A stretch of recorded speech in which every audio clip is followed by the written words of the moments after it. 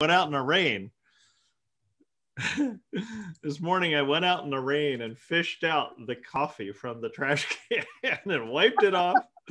I put it in very carefully. It's been cold out, so it's acted like a refrigerator. So we'll test out the coffee and see if it survived in the trash can. Wow, that's a live test in front quite good. Yeah. Best trash can coffee I've ever had. Best trash can coffee ever had. Thank you so much. I have no idea how you got it here, but that's great. Okay. Well, so today I'm going to talk about relational programming, not logic programming. Okay, so miniKanren is not a logic programming language, in my opinion. It started out as a logic programming language, and some people use it as a logic programming language, but that's not what's interesting about miniKanren, in my opinion, okay? So if you think about programming paradigms, all the different ways that we can structure programs, all the different approaches to writing programs, there are things like procedural programming, object-oriented programming. You might have things like J or APL, like array-based programming. There are things like forth, like stack-based programming, and so forth. Obviously, there's functional programming. And then there's these multi-paradigm languages like Scheme, which I program in a lot, is actually a multi-paradigm language. Same with Racket, right? So these are multi-paradigm languages. And then there's this idea of logic programming or functional programming. By the way, I see there's a yellow outline around Jason, so I don't know if that's he's being recorded instead of me. Anyway.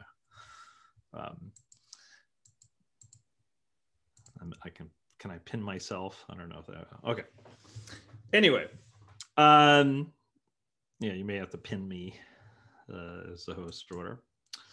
So there are different approaches to structuring programs or structuring computation, how we want to write things. And one traditional approach, sort of traditional at this point, is what's called logic programming. And that the most famous logic programming language or family of languages is Prolog, which really came out in the early 1970s. And, the sort of loosely inspired by logic is one way you might consider logic programming. And in a language like Prolog, the idea is that you take some problem you care about and you encode that problem in some sense in mathematical logic or logical formalism. And then you have the underlying logic engine try to solve the problem through a combination of search and some constraint solving, usually something like unification. That's normally how logic programming works. In traditional logic programming, as in Prolog, there are all sorts of operations to control the search, to make the search more efficient. And that can give you more expressive power in addition to efficiency. In particular, dealing with negation can be tricky in this style of programming. All right, and so relational programming, which I'm going to show you, has similar features. There is a search and constraint solving under the hood. Dealing with negation can be tricky. We're a general purpose language, at least in terms of being Turing complete. That's similar to Prolog, but the emphasis is different.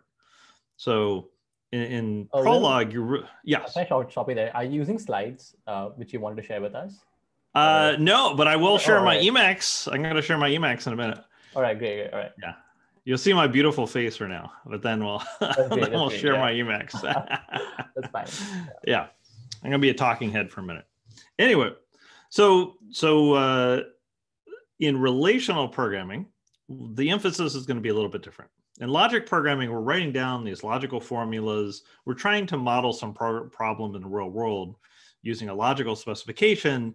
And then we're sort of giving hints to the underlying system or cutting off the search to try to make it more efficient, that kind of thing. The relational programming approach has a different emphasis.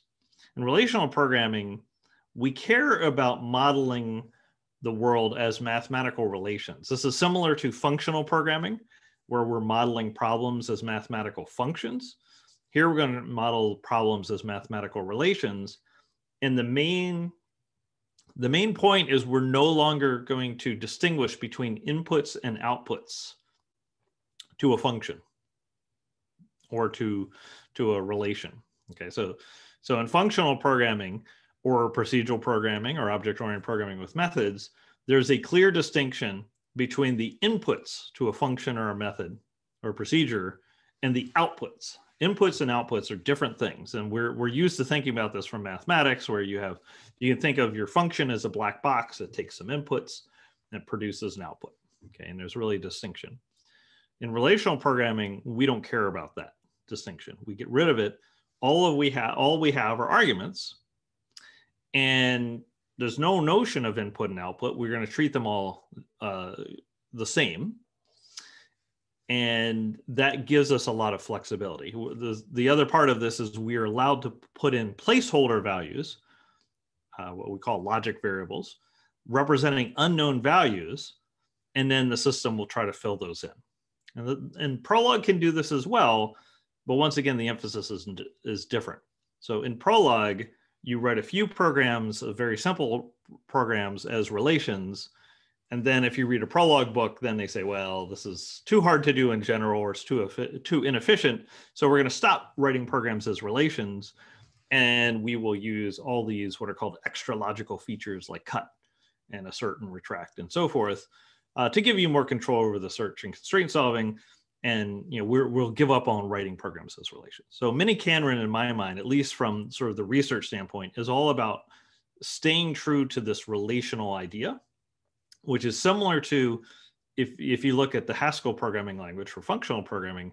Haskell is about laziness and purity, because as soon as you have lazy, you have a language based on lazy evaluation, you have to be pure. And that's where all the monads come in and things like that. So it led to lots of innovation in programming languages because you're sort of stuck in some way as soon as you commit to being lazy. And miniKanren is similar in that as soon as you commit 100% to writing every program as a relation, which means you can put logic variables anywhere at any time in any argument position or within a part of an argument, now you have to think about programming in a very different way, even a very different way than in logic programming.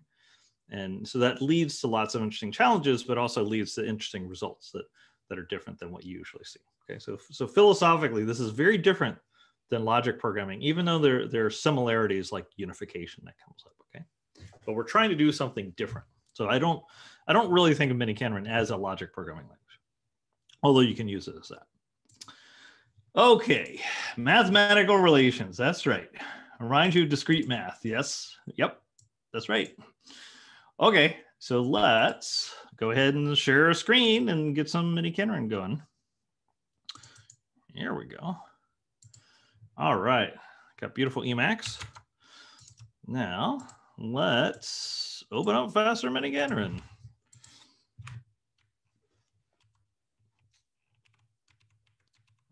I'm going to be using the faster miniKanren implementation.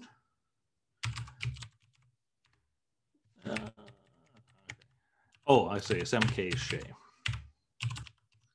Yay. Okay, great.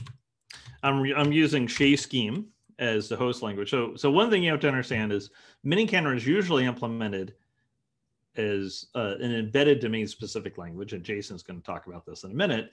In this case, our host language is scheme, the Shay scheme implementation of scheme.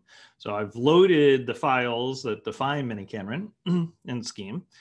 And now I have the basic language available. And the basic language is very, very small. This is a tiny language. And so there are really only 3 core logical operators and then 1 interface operator. So in functional programming, or in say scheme or racket, let's say, we have a Lisp-like language, and we have values like 5. Okay, this is scheme here. This isn't miniKanren yet. So we have values like 5. We can quote symbols. So we have symbolic values like cat or knight, you know, if we want to think of a chess piece or something like that. And then we also have things like lists. So I can say list cat dog. Okay, so we have values like this, and then we have things like true and false. All right, so we have some values, and we'll inherit those values as part of miniKanren. So we have those values, lists and pairs, symbols, numbers, true and false. All right, great. So those are values we can talk about. And once we have those values, if we were in Scheme or Racket, then we can ask questions like, are two values the same? So I can say, is the list, or sorry, I'll say, is the list cat dog, is that equal to the list cat dog? Yes, I get back true value. And if I change this, if I reorder those, then it's false. So we have the notion of equality over two different values. Now in miniKanren, we're going to extend that notion a little bit. So instead of equal, which is just something built into Scheme or Racket, we are going to use a new operator called equal equal. And this is the first of our miniKanren operators, equal equal. Equal equal is similar to this equal question mark operator, except you can also view it as an assertion instead of a question. We're asserting that these two values are the same. We're not just asking if they are, we're saying, you know, these two values have to be the same or we fail. Okay, if they are the same value or can be made to be the same value, we succeed and proceed on. Otherwise, we fail and have to stop. All right, so I can try running this. I can try evaluating that expression, and I get back a procedure.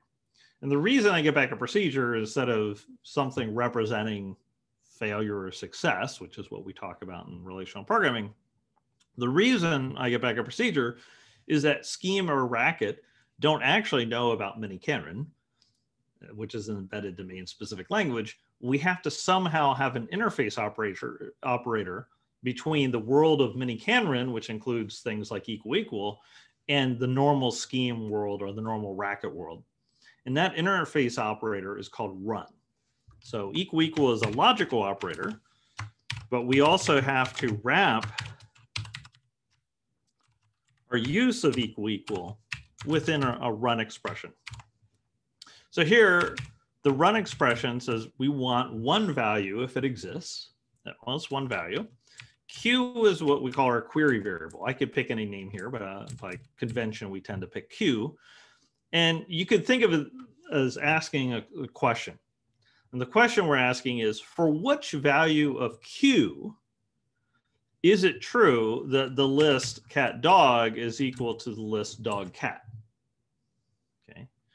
Well, those values just aren't the same. The list cat dog and list dog cat are different. And so if you were to ask in Scheme if those are equal, you would get hash F. Right? And there's no value of Q, no matter what value we would pick for Q, we could make Q be 5 or Q be fire department or whatever. There's no value of Q that would affect the fact that the list cat dog is different from the list dog cat. So we're going to fail. And when I run this computation, you'll see that we get back an empty list. So this list represents the values of Q, of our query variable Q, the possible values of Q that would make these two values the same, make the equal equal succeed. Well, there's no value of Q for which the list cat dog is equal to the list dog cat. But I can change my program a little bit. Now I'm asking for which values of Q is the list cat dog equal to the list cat dog. Well, in this case, it's for any value of Q. For any value of Q, it is true that the list cat dog is equal to the list cat dog.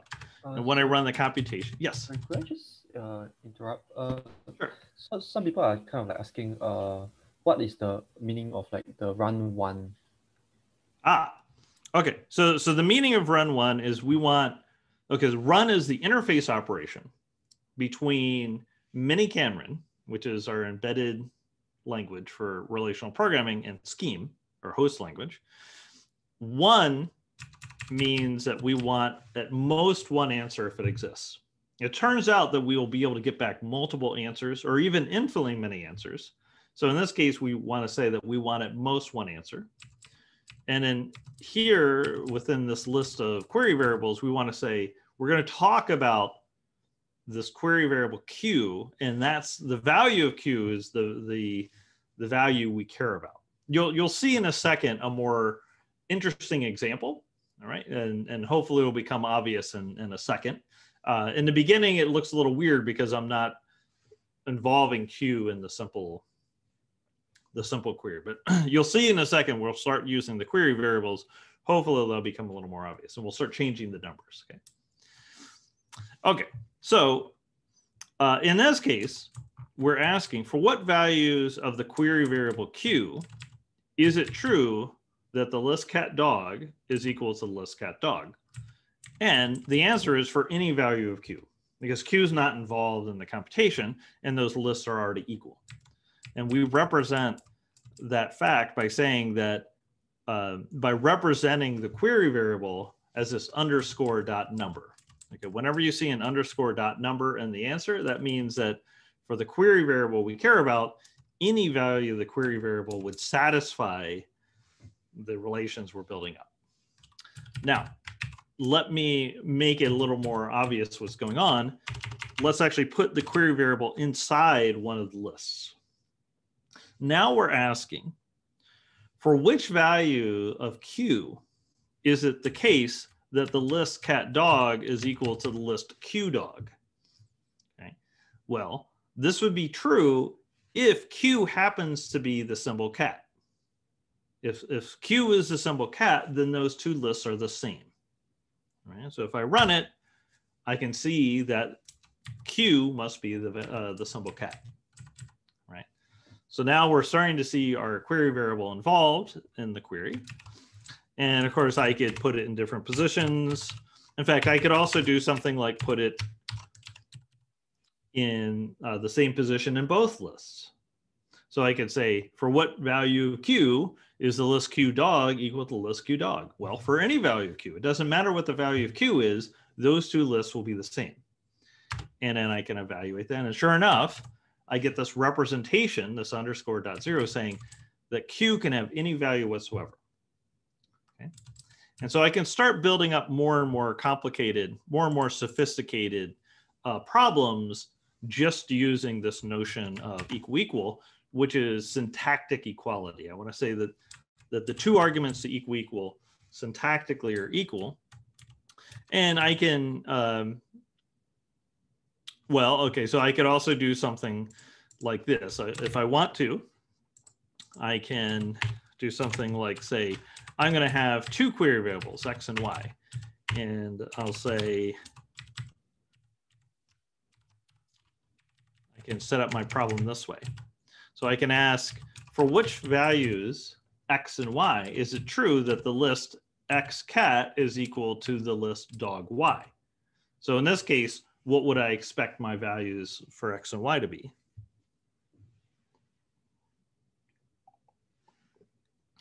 Any idea? Cat and dog. Yeah, cat and dog, that's right. So in this case, we get back a list representing the values of X and Y, since we have more than one query variable. And so the first element here represents the value of X, which is cat. And the second element represents the value of Y, which is dog. So this is saying when X is cat and Y is dog, then the list X dog is equal to the list cat Y. Right? So now we're building up some constraints, saying when something's true, or asking when something's true, or asserting when something's true, if you want to think of it that way. Okay, so we've already seen half of the basic miniKanren language, which involves equal, which is this constraint operator, which under the hood is implemented using something called unification, which Jason, I think, will talk about. And then we have the interface operator between miniKanren and Scheme. All right, now it may not look very useful. We're only able to answer these very simple questions about what makes these two values the same? For which values of these query variables are these two lists the same in this case? It doesn't look very powerful, but actually it turns out to be extremely powerful because we're going to add a couple other operators and we're going to add recursion. And now we're going to have a Turing complete language where we can express any computation. All right, so let me add another thing to our language. That's the ability to produce more than one answer. And this is why we need a 1 in run 1. So we'll start changing that value. So I, for example, can create 2 cond clauses. Okay, so there's cond. If you're familiar with Lisps, there's an operator called cond, which exists in Scheme and Racket, for example, and Common Lisp and many versions of Lisp. Cond is John McCarthy's conditional operator. And so cond is sort of copied off that.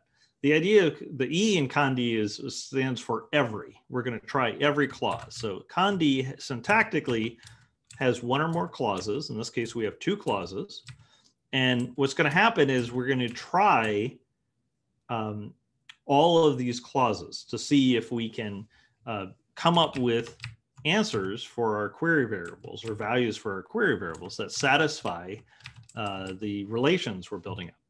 Okay, so this is similar logically to an OR. This is like a disjunction. So we're saying either X is 5 or X is 6. That's how you can think of it. This is like a big OR. So I can ask, for what values of my query variable X is it true that X is equal to 5 or X is equal to 6? Well, one possible value of X then would be 5. Okay, so that's from the first clause. However, there's a second answer. So I can ask for 2 answers instead of 1 answer. And because logically this is an OR works similarly to an OR, basically X could be 5 or X could be 6. Those are both legal values. And so if I do run 2, I get 2 values back instead of 1 value. And I can always ask for all the values by doing run star. Run star says, give me every possible value. Okay. And so if we look at this expression, what I'm really asking is for which values of the query variable X is it true that either X is 5 or X is 6 is true? That those 2 things are the same. Okay. And in this case, it's very simple. Either X is 5 or X is 6. But cond allows me to have multiple values. That's the sort of the main point. I am allowed to make different choices, and these choices are completely independent of each other. Okay. One cond clause never affects the other cond clauses. So now we have the ability to get more than 1 answer back. So now you're seeing 2/3 of the logical language. We have cond as a logical operation, which acts like an OR, and we have equal equal, which acts as like an equality operator. And then the last operator we have in miniKanren is what's called fresh. This is the last core operator. And what fresh allows us to do is introduce new, locally, lexically scoped query variables, okay, or logic variables, if you want to call them logic variables. So now we have the query variable X, which is the value we will see in the result, in the answer. But we've introduced some local query variables Y and Z that don't have any value associated with them to begin with. And now we can actually start doing conjunction. So this is like an and inside of a fresh. We can have an and. And so we can say things like, well, we want to make Y and Z have the same value.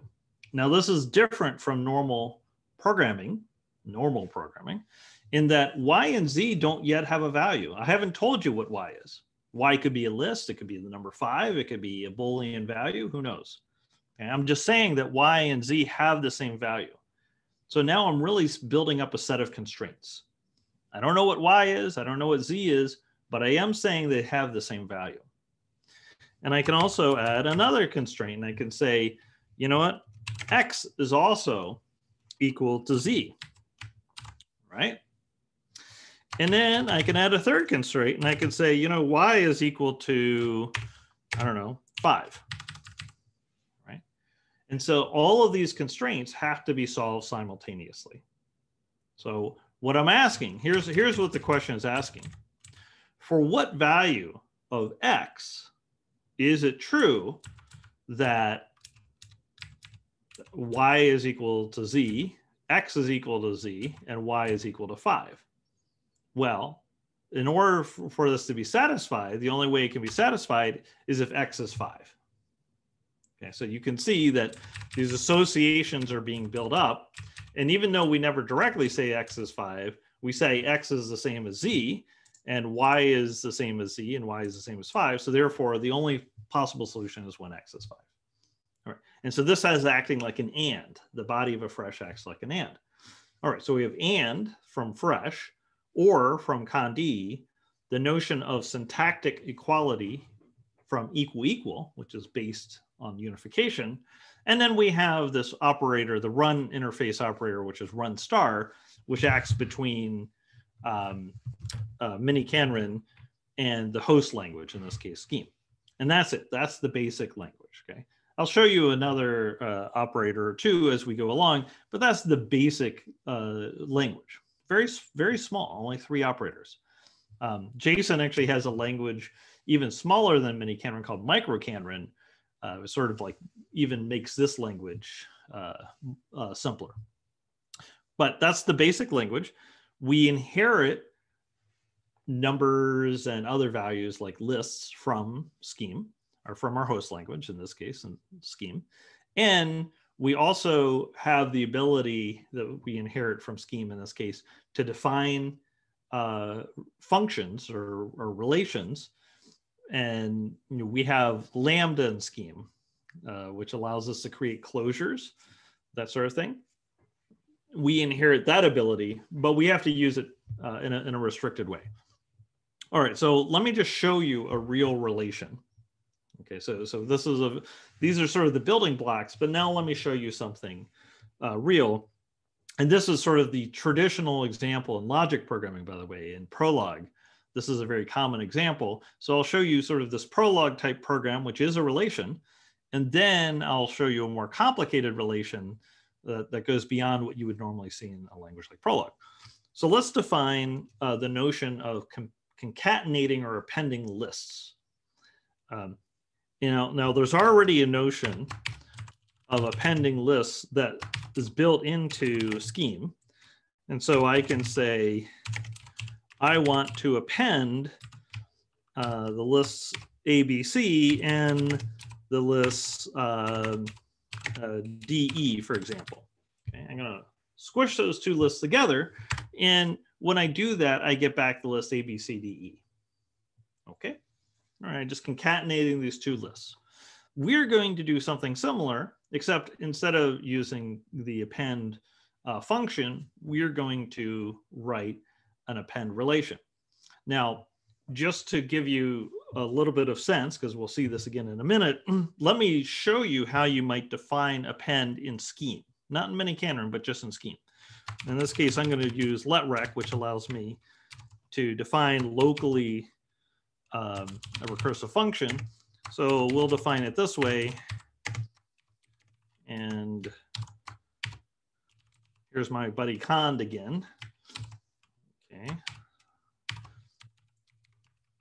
So I can say if the first list is empty, we're going to return the second argument. So append is a function. It takes 2 arguments. Otherwise, what we're going to do is we're going to cons the first part of L, that's the car of L, to the result of the recursive call. Indent this, make it a little easier to read. To the rest of the first argument, the cdr, to S. Okay, so this is the standard definition of append. And in fact, I can just now grab my call to append from before, stick it inside the body of the letrec, and it works. Okay, so this is just defining it in scheme. This is nothing special. It works in scheme, works in racket. Standard recursive definition of append over lists. This is what you learn in any introductory course on scheme programming. This is what you might learn in the little schemer, for example. Okay, great. That's how it works in scheme.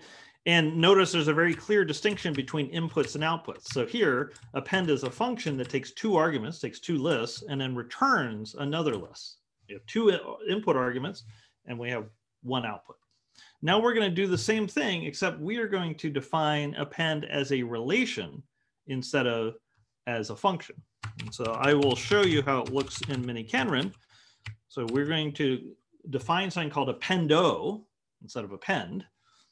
And I will do it this way, ls and then l plus s. So you can already see there are two differences. First of all, I call it appendo instead of append. That's just our convention, our naming convention. Secondly, you can see that I'm taking a third argument. Appendo takes a third argument, 3 arguments, not 2.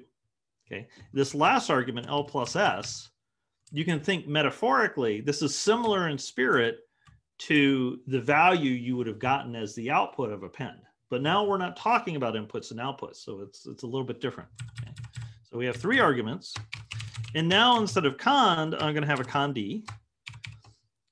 We don't have null question mark. All we have are things like equal equal.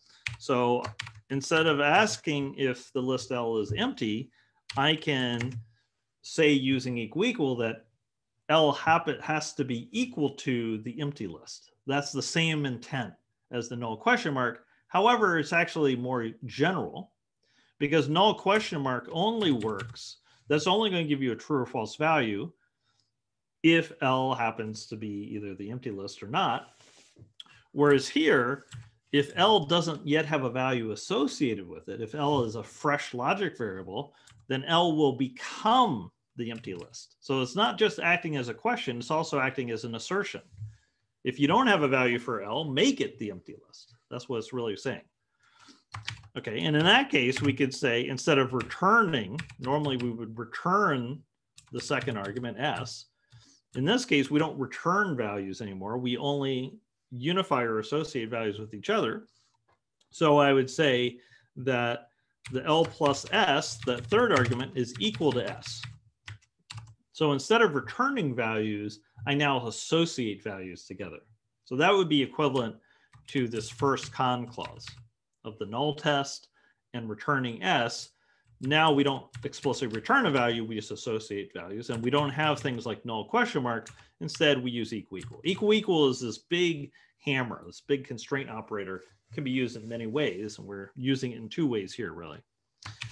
Okay, and then for the second cond clause, this is a little more complicated, and I'm not going to go into all the details because of time, but basically we're going to have to introduce some locally scoped temporary variables to help us out.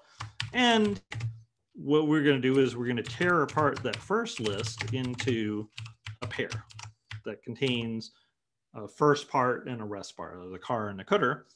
And we can now make a recursive call. So if we recur on the rest of the list and S, we will get some temporary result res. And now we can say that we want to associate the third, or the output argument, if you want to think of it that way, as the cons of the first thing in L to that result. Okay, it looks a little different. It looks maybe a little strange if you're used to functional programming, but hopefully you can see that there is some connection between the code I'm writing and the scheme definition. Okay, so you have to learn a slightly different way of writing it. It's not that hard to learn. I'm going to do a little bit of a sleight of hand here. This is actually the trickiest part of the whole talk. I just swapped those 2 last lines for reasons that I may or may not have time to get into. That turns out to be very important, by the way. You normally want these calls to equal equal to come before your recursions. But anyway, now we have this definition of appendo. And so now we can try running this new query, new relation, and we'll use our friend run again. So we have query variable q. And so I'll say, if I append the list, do my old example, ABC, to the list DE, then, well, now it has to take 3 arguments instead of 2. So I'll say, Q is going to be the result, if you want to think of it that way, of appending these two lists. So when I append ABC to DE, that result of that appending, I'm going to call Q. All right, so now I can try running this, and I get back a list of answers that contains one answer, and that answer is the list ABCDE. So this would be similar to what I get back. It would be the exact result I get back if I just called append on list ABC and list DE. Okay, so now my appendo is acting like append and scheme. Seems kind of a complicated way to go about that, but it turns out that my appendo definition is more flexible than append because it's written as a relation. And so what that means is that I can actually do more interesting things. So I can say that I know the output, for example. I'll write it this way to make it a little accessible. Okay, I can say the output is going to be the list ABCDE, or the third argument will be the list ABCDE. And now I can say, well, what would be the second list then? Okay, so now I can set up the problem differently. I could say if I append ABC, and the list Q, where Q is unknown, I want to get back ABCDE. Well, what must Q be then? Okay, so now I'm asking sort of an algebra problem. Fill in the value of Q that would make this true. And miniKanren is going to do a search and constraint solving and say, oh, okay, in that case, Q must be the list DE. All right, so it's sort of run backwards a little bit. And I could do something more sophisticated. I could say, let's have two lists, X and Y. And what I'll do is I'll say, we're going to append the list X to the list Y to give us the list ABCDE. So what are those two lists X and Y that would allow this to be true? Well, one answer, if I do a run one, is X could be the empty list and Y could be the list ABCDE. But I could also say, I could say, give me a second answer, run two. And now we see, oh, well, X could be the list A and Y could be the list B, C, D, E. And in fact, I might ask for all the answers. And now I see I get 6 answers back. And I can format those to make them look nicely. And I can see I get all prefixes of this list and all suffixes of the list. Okay, so now I can get back multiple answers. In fact, I can even ask questions like, well, what if I had a third list Z? Now I'm asking, give me all the pairs of lists X and Y that when you concatenate them, give you a list Z. What do those look like? Okay, there are actually infinitely many in this case. And so if I run this will go in an infinite loop, but I could say, well, give me, the first example. All right. And so in that case, look at the answer. Now we're starting to get theorems, basically. So here, the first answer is if X is the empty list and Y is anything, then Z is the same as Y. Notice that they have the same numbers. That means that they actually have the same value. This is a very, very general answer. This actually represents infinitely many answers. That's why I say it's a theorem. We can ask for a second result. And now we're saying, well, if we have a list of length 1 containing any value appended to some other thing, now we get back this pair structure. Okay, so we're starting to get into very general answers, the sort of theorem answers. Okay, let me stop for 1 second. And I see that there's some questions or comments in chat. Okay. Yeah. Okay. It is cool. Now let me show. Okay. That's what you'd see in a Prolog book. Okay. So just to be clear, we're not going beyond Prolog at this point, but now we're about to. Okay. So here is the interesting thing. When you see this style of programming, you can see this very flexible. Okay, and I only showed you some of the flexibility. Even for appendo, you can do a lot more. But now the question comes up, can this be pushed any further? If you pick up a Prolog book, you'll see append. You might see one other example, but that's about it. There are always these very, very simple examples. And then they move on to controlling the search using these extra logical operators. They basically give up on relational programming almost immediately after this example. Okay, so the question is, what if we decide all of our programs are going to work like this? You know, that's really the miniKanren question, the research question. Can we program in the style where every program we write has this level of flexibility or more?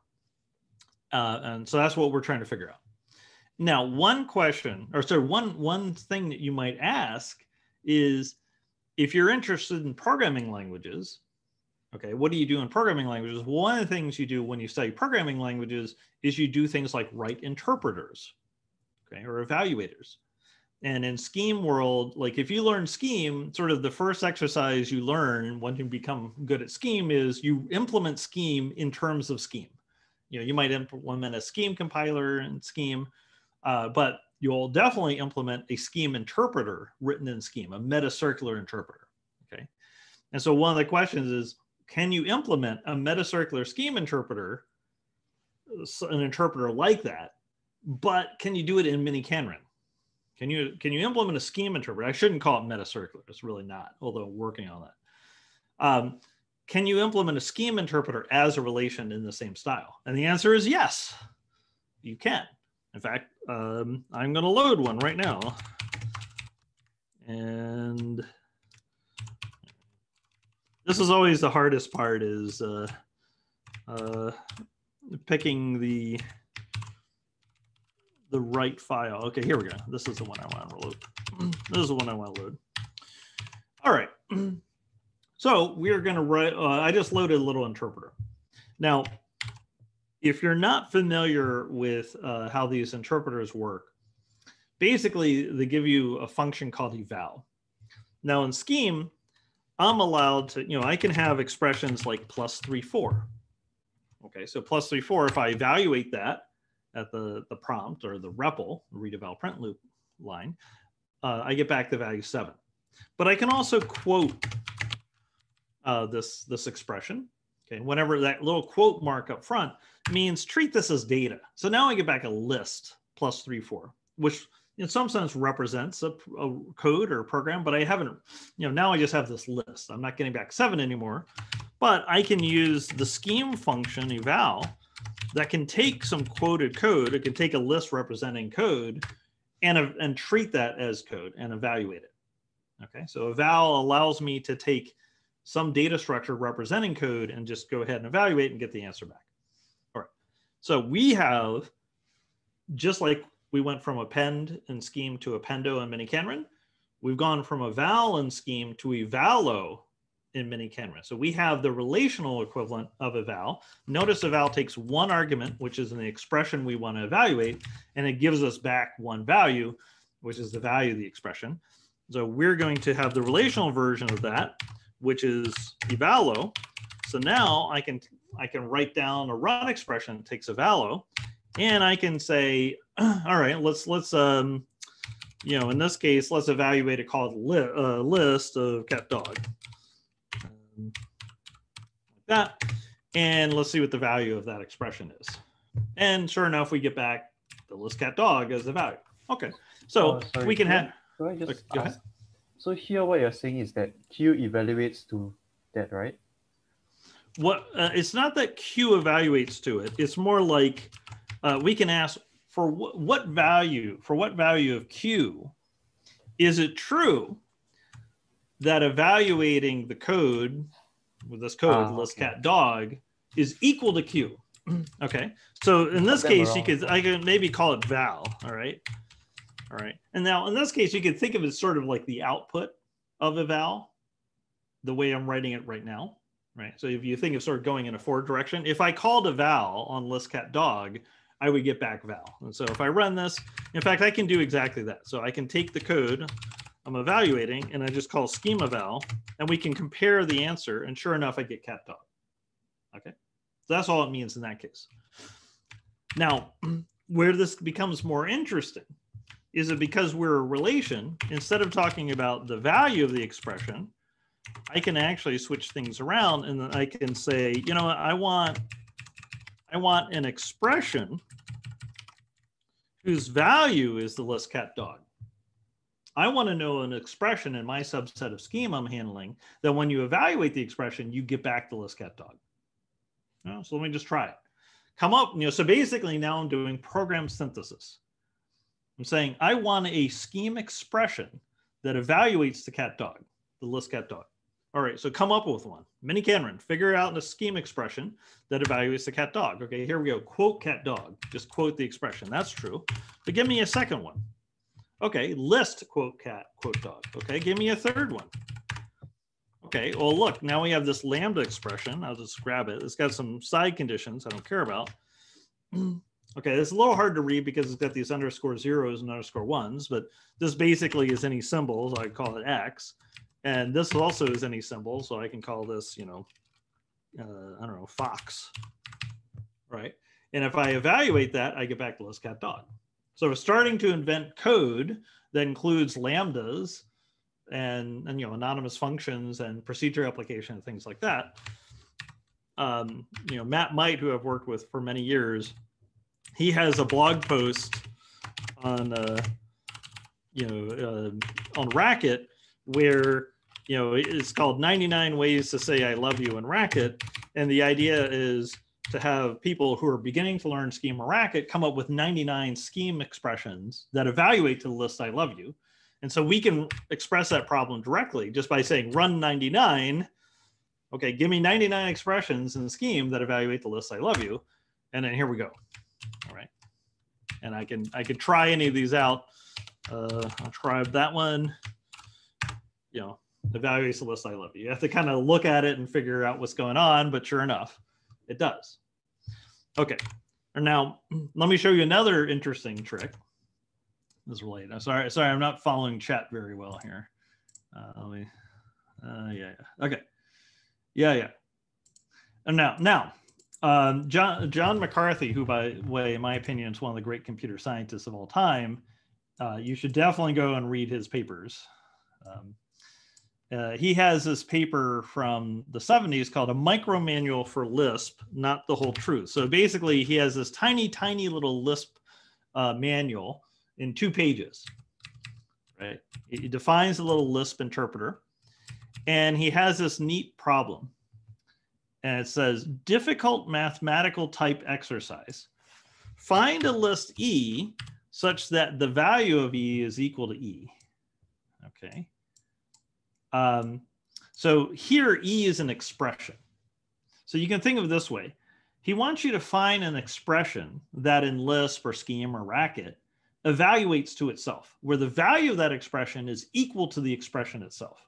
Okay, this is sometimes called a quine after the logician quine. Okay, so we're going to try to find an expression that evaluates to itself. And he says it's a difficult mathematical type operation, but not if we have a relational interpreter.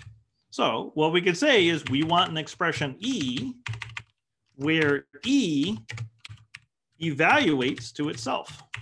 That's it. That's how we write it as in a relational interpreter. It's basically the exact same notation that McCarthy came up with. We want an expression E that evaluates to itself, and I can run it, and sure enough, we get this kind of weird looking expression with a bunch of lambdas and applications and calls the list. Now, because this is a theorem, we don't care about the individual variable names. It makes it a little hard to read, so I'll make it a little easier. _0 I'll replace with X. Okay. Now this is the canonical quine in Lisp. And if I run this, if I evaluate it, I get back the same value. So we just generated a quine. We just generated a program that evaluates to itself through having an interpreter written as a relation. Okay. This is the power of relational programming. We can put unknown variables in any position and have the system solve for it automatically. Okay. Time check here. I know we started a few minutes late. How much time do I have left? A couple of things I want to show if possible. Jason, are you okay with starting slightly later? That's perfectly fine with me. Okay, great. This Thanks, is worth Jason. seeing. Yeah, this is worth seeing. This is a setup for Jason also. You got to be excited about it. All right, so what I'm going to do now is I'm going to load a different interpreter. Okay, so that was like a baby interpreter. Now I'm going to load a more sophisticated interpreter. All right, You have to load this first. Oh. Ah, hold on a second.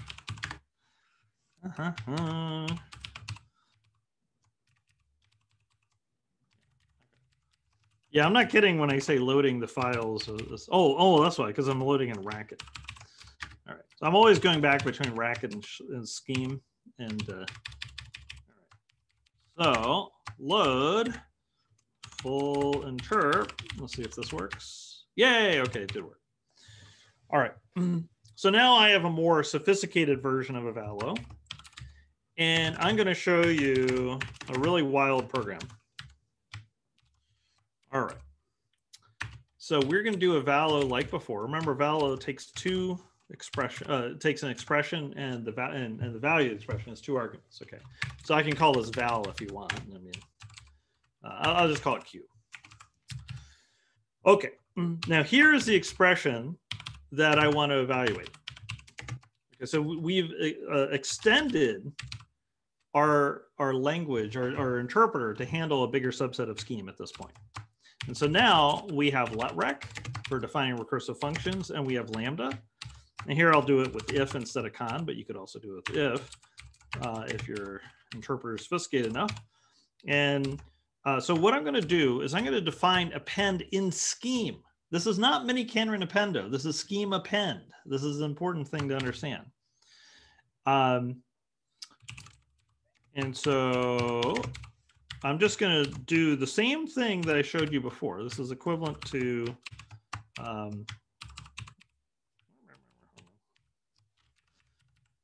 let me make sure I can fit in. Okay, append coder of L to S.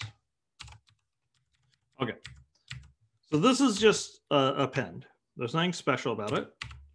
This is what we were seeing before. And I can call append of ABC to DE. All right. Now, the important thing to realize is that append here is just a function. It's just the scheme definition. This is not anything special. There's not anything relational or miniKanren-y. I'm just writing it in scheme. But because Avalo is a relational interpreter, it's an interpreter written as relation, we're going to be able to see that we get some special ability. Here, I'm just running it forward. I'm just running the normal scheme append definition, calling it by appending the list ABC to DE. And sure enough, that gives me the expected result, ABCDE, no problem. Where this becomes interesting is now I can say I want the result of Avalo to be the list ABCDE. And now I could start putting Q, my query variable, in different positions. So for example, I could put my Q right here, okay, in the first position of append. And now I'm saying, what is an expression that when I append it to Q to DE, append that Q and DE, I get ABCDE. And if I run that backwards, I say, oh, well, Q has to be in this case the list ABC. Okay, so now I've gotten the behavior of appendo, but through just writing the scheme definition of append and putting a logic variable representing an unknown value in the right place. Okay. Furthermore, I can actually do a run two. I can say, give me two values. Now, you would think ABC is the only list that would satisfy this. Append ABC to DE gives you ABCDE. There are no other answers. But I can do a run two. Oh, look at this. I got this weird looking expression that when I run it gives me the list ABC. Because now we're in the scheme interpreter. Okay, so what this is really saying, this is a very general query. I'm saying any expression in my subset of scheme that evaluates the list ABC actually is a legal solution to this problem. It's a more sophisticated problem. I can always recapture the original behavior by putting a quote in front of it, in which case there is only one answer. But I'm already able to get more expressive power than before. And I know this is a little subtle, okay? You have to see it a few times. But let me show you a more interesting example. Now that we're able to put logic variables in different places, I can actually start putting logic variables inside of the code for append. I can say, well, what if I didn't actually know the definition of append? let me replace part of the code of append with the variable Q. And so I'm saying here, if I want to append ABC to DE to get ABC DE, and I have this definition of append, but I don't know the full definition for append, what code could be filled in here to give me the right behavior? In this case, Q should be a call to car of L. Give me the first element of list L. So now I'm doing code synthesis. I'm really doing program synthesis, example-based program synthesis by saying ABC and DE should append ABC DE should give me ABC DE. Now I can start filling in, having the program fill in for unknown values in the code. And I can ask for a second answer as well. I can say, okay, what's the second answer?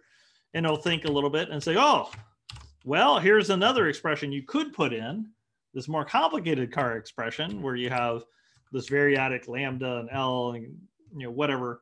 It turns out this kind of, you start getting into boring examples pretty soon. This is equivalent to just car of L. Okay, it's a little more complicated. But now you can get into these really interesting examples where you're starting to do real program synthesis. I can show you a whole bunch of examples here. I'm just going to go ahead and skip to my last example I'll show you before Jason takes over. I want to show you what happens when you push this a bit further. So let me stop sharing and try sharing just this one screen because I think it will, the font size will be easier. Hopefully. Okay, so can you see the Barliman window? Does that look okay? Great. All right.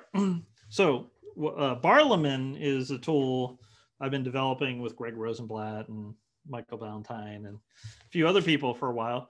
And so basically, this is a wrapper, just a graphical user interface wrapper around what I was showing you for a more sophisticated interpreter that has some heuristics to make it faster.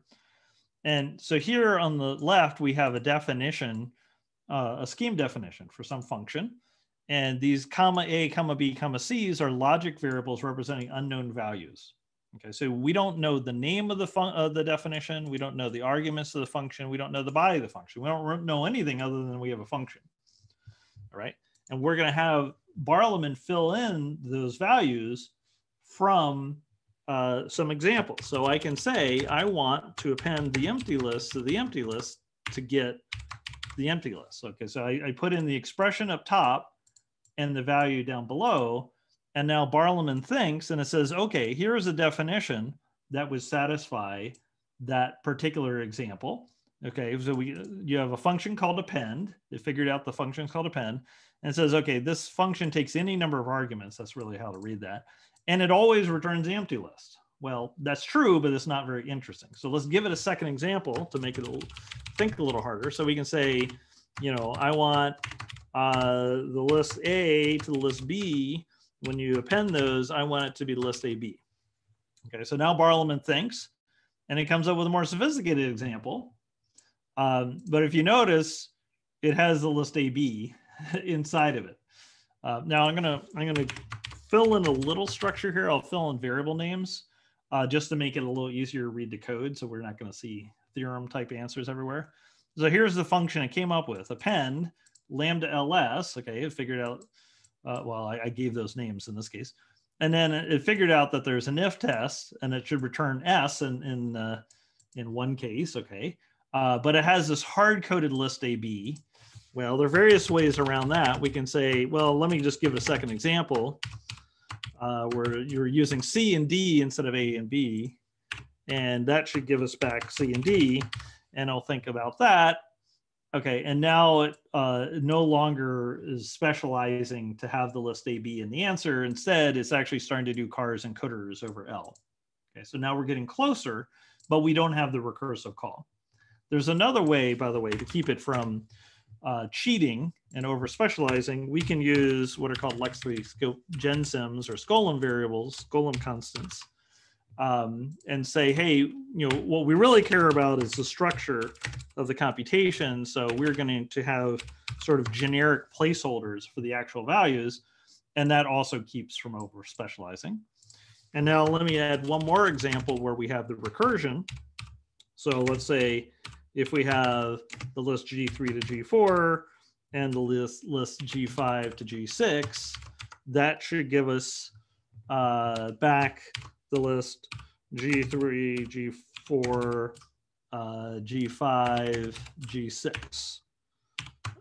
Okay, so now I'm giving it a longer example with longer lists, and it has to think a little more. But now at this point, it actually, comes up with a definition that's recursive. And this is the correct recursive definition of a pen. So we're doing recursive program synthesis through relational interpreter based on just giving input. So we get a program synthesizer as emergent behavior from writing an interpreter as a relational program in this style. Okay, now lots of other examples I could show you, but that's, sort of gives you some idea of what we're trying to get at. Now let's see here. Oh wow, there are a lot of comments in chat. So let's just look. I don't know if there are any questions here. Blah, blah, blah. Yeah. Do we have time for a question, Jing? Can we ask maybe one or two? Yeah, maybe we can sure. ask 1 or 2 questions. Yeah, Okay, I'll great. open the floor first. If there's no questions, I would like to ask some of my own. Okay. Anyone wants to ask any questions? I have a question actually. So you mentioned about Prolog earlier. I'm just wondering whether there's something similar to like the non-pure operators in Prolog, like the bank operator in Kanren, miniKanren. Yeah, that's a good question. So you can certainly add those operators. And if you read the reason schemer, either edition, you'll see their operators conde and condu that are non-logical. So bang operator in Prolog is what's called cut, and that prunes the search, that avoids backtracking with the search. And so you can do that. In the original versions of miniKanren, that was an important set of operators. So, so it's not quite cut. We have operators that have a little more structure than cut. There's something called committed choice, for example, committed choice non-determinism, which is sort of like a local cut that you can reason about maybe a little better. So conde and condu are like cut. And you can have other operators, there's something called project. So you can do all those things, and sometimes those can be useful. There's another approach also that can give you more power, which is called delayed goals, where you can say, here's a relation, but I don't want to actually run the relation until some of the arguments no longer contain logic variables. That can make it easier for you to implement things or make it more efficient. And that's also something we've implemented a number of times, these delay goal mechanisms that can also give you power. However, the problem with the cut operator, that bang operator, in my opinion, is that, it can be tricky to use, first of all. But the other issue is that, and if you don't use it right, you can lose answers, you can miss answers that should be there. But the other problem is that using cut can inhibit the behavior, the relational behavior I was showing you. So if you start using cut, then you can't write programs like that relational interpreter. You may be able to do it in certain very, very restricted cases, okay? But you can't do it in general. And this is why, in my opinion, the Prolog people have never written these sorts of programs before, is that the language is set up where you think about things like cuts instead of thinking about relations. You don't have the right operations in Prolog to actually do relational programming.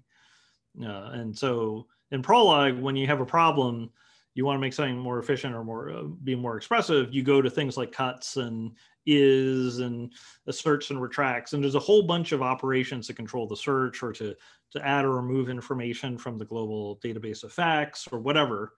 But all of those operations, set of, bag of, and so forth, those are all non-relational. As soon as you use any of those operations, your program can no longer run as a relation. So that's, in my mind, why Prolog is a logic programming language and miniKanren is a relational language. We want to keep that relational features, the ability at all costs. And that means that we've had to come up with other techniques and other constraints. I didn't show you all the other constraints we have. We have a few others. But we had to make sure that every single operation we support allows relational programming. So I don't use conde or condu. Okay, I haven't used those in years, even though they exist and you can use them or add them to an implementation of miniKanren.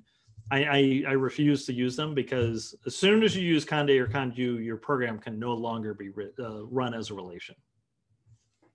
That's a good question. Thank you. Yeah, I think we have time for one more question. Noel, you mentioned you had like several of your own. Maybe just keep it. Okay, I'll just ask one. I found it interesting, and I think some people might also find it curious that you mentioned that negation is difficult to represent. Yeah, negation is really the heart of the trickiness of logic programming and relational programming, both of them, I think. So the problem is, so maybe you've already seen this in computer science. In computer science, we tend to deal with constructive logics instead of classical logics, if you've noticed this. So if you get into logic, there are things like intuitionistic logic and constructive logics, where they're based on the idea that you need to construct a proof, or you need to construct the entity you want to talk about. Okay, it's not enough to just say there exists some Platonic object, and we don't have any idea how to build it, but we're going to talk about it.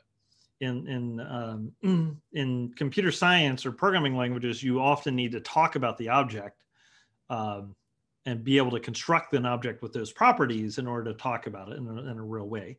And so this is like an idea of a constructive logic or constructive proofs. And miniKanren very much works this way, where if you want to talk about an object, you actually have to find it or construct it somehow. And if you want to talk about an object not existing, you have to prove that there's no way to construct it. And that's the hard part, because in general, the search spaces that we deal with are infinite. They're infinitely many programs if you're doing program synthesis. There are infinitely many terms you can construct. And so you have to prove that no possible way over all the infinite possible terms or execution traces or whatever that you can consider, none of those can possibly lead you to the thing that you care about, okay, in order to talk about negation. And that gets tricky.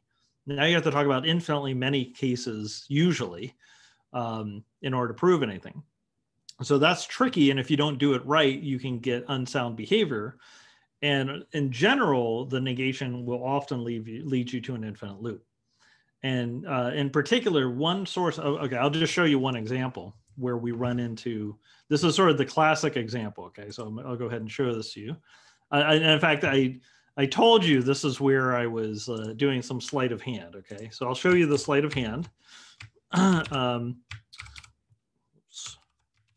All right, so the sleight of hand is when I was defining appendo before, I'll just define it real quick for you. Okay, we had LS, L plus S. If you remember, I did a little trick.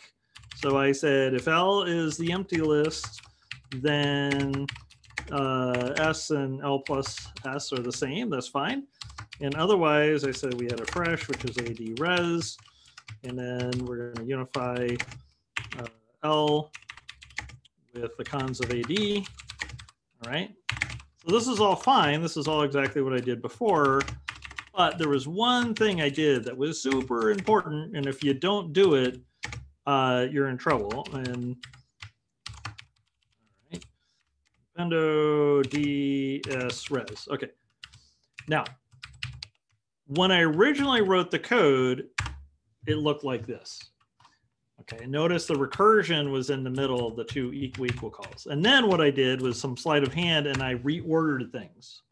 Okay, why did I reorder it? Because negation. So let me show you the difference. If I do a run 6, well, actually, I'll just do like a, yeah, I'll do a run 6. If I do a run 6 queue of appendo of ABC to DE, give me Q, okay, whoops, sorry, XY, of XY, and I want to do XY to give me ABCDE. This is the example I was giving you before.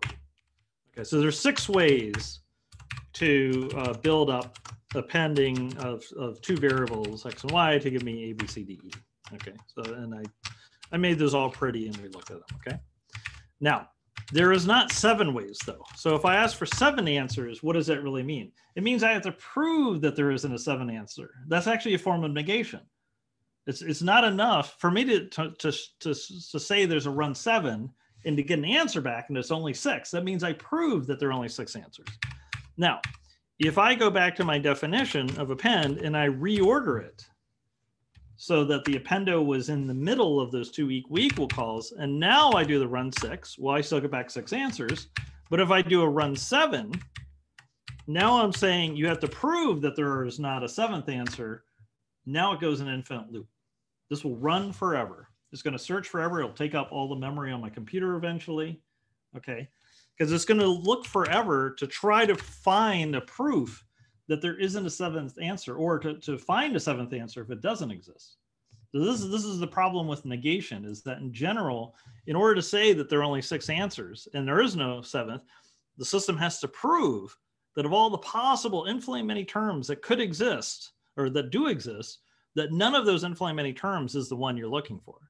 And so that's actually the real heart of writing miniKanren programs. That's the real art. It's not hard to write a miniKanren relation. It's usually pretty easy. What's hard is writing your miniKanren relation in such a way where if there is no answer, the search will terminate and say, nope, no more answers, or failure, instead of going in infinite loop. And in miniKanren, actually, there is no distinction at some level between an infinite loop and no answer. Okay, that's part of our semantics. If there is no answer and you do a query, you can either get back a finite failure saying there is a proof that there is no answer, or it can go in infinite loop. It's allowed to do either one. Okay, and only if you write your programs very carefully will you get the finite failure and it comes back and says, no, there is no answer. But if you don't do it very, very carefully, it's going to go in an infinite loop. And in fact, because of undecidability in general, that's going to be the case. But often we can do better. Anyway, that's the real art. Writing your program to deal effectively with negation so that there are no, so your program terminates when there are no extra answers. And that's one of the reasons we have certain constraints, because the trick is when you have infinitely many possibilities, if you can come up with a set of constraints that are effectively lazy that allow you to represent infinitely many things as a single constraint, then you have a chance at least of being able to talk about negation in a way that's not going to go into an infinite loop every time. So that's where a lot of our constraints come from, to make sure that we can talk about infinitely many things without having to deal with recursion, just having one constraint in the system that can fail, finitely. So anyway, that's the whole art. That's really the art of logic programming, and it's really the art of relational programming, is trying to deal with negation without going in an infinite loop. That's where it gets hard. So my thesis is that most work on logic programming is actually about negation. If you look at answer set programming, that's all about dealing with negation through cycles and things like that. So most of the really advanced research in logic programming is about trying to handle negation in some sense, is my argument. Same with relational programming.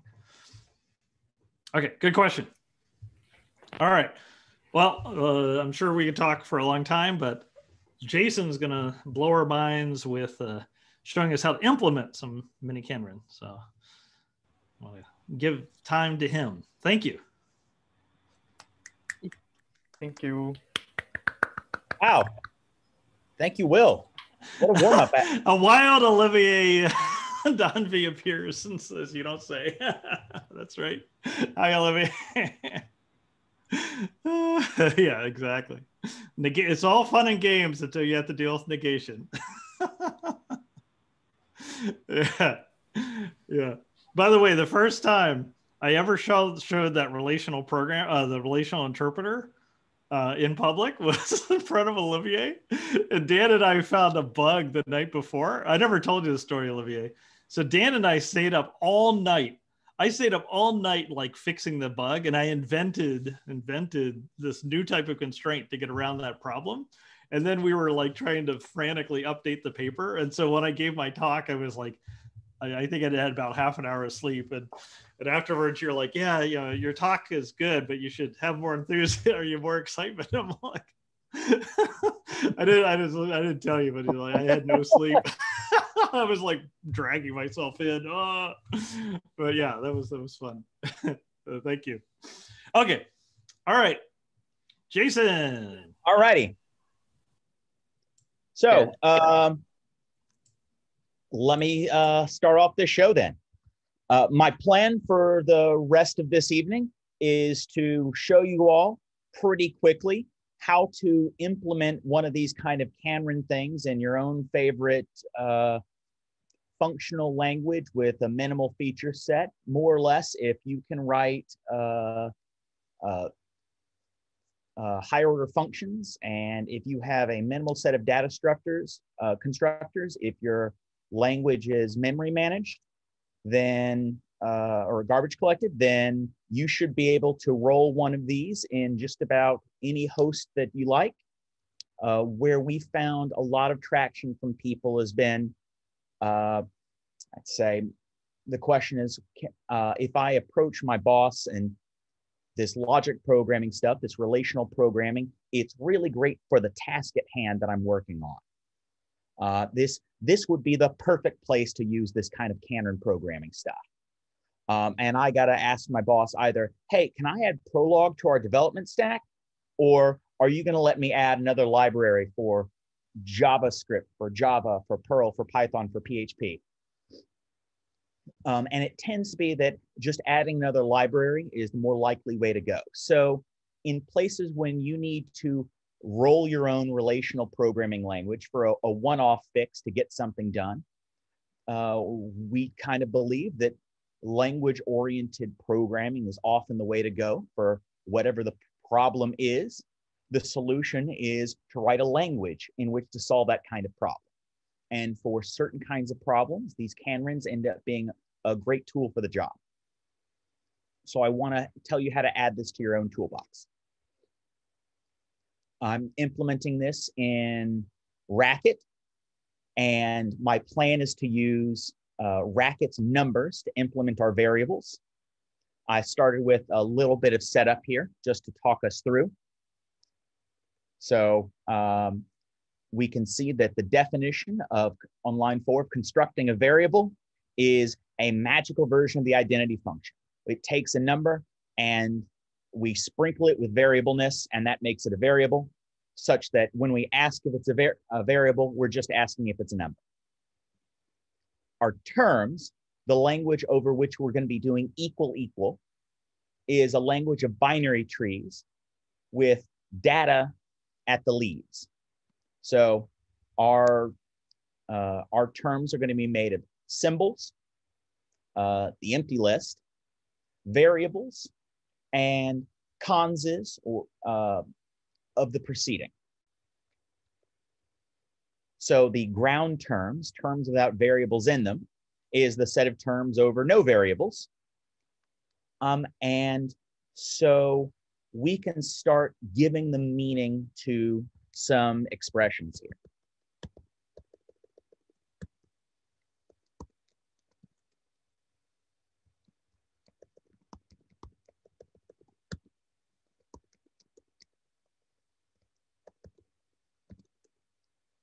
One thing we might do is give meaning to variables in a certain kind of way. So we're going to have to, as we go through and provide meaning for variables via equal equal, we're going to have to keep track of that. Keep track of the structure of information that we've already learned, so that when we come through and learn something else, we can make sure that it's consistent with the things that we already knew. So I might, let's say, add that, well, variable 0 is the same as variable 1. Okay, that's useful to know.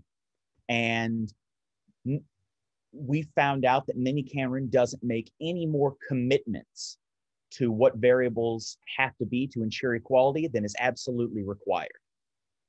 Several times, Will showed us some examples of queries where we saw _0, _0. In other worlds, you might have imagined that started picking out, oh, well, it could be horse, it could be cat, it could be turtle, it could be lobster, but we didn't make any more commitments than were necessary. So likewise, if we said two variables are the same, we track only that commitment, that variable 0 has to be the same as variable 1 without any more information than necessary there. And we might come along and later learn that, oh, variable 1, someone says that's the same as variable 2. And variable 2 is the same as variable 3. And finally, let's say variable 3 is the same as the symbol cat. And we might learn this via 4 calls to equal equal. And this is the kind of structure that we've got. It turns out Racket has some built-in operators that work very well with these kinds of structures.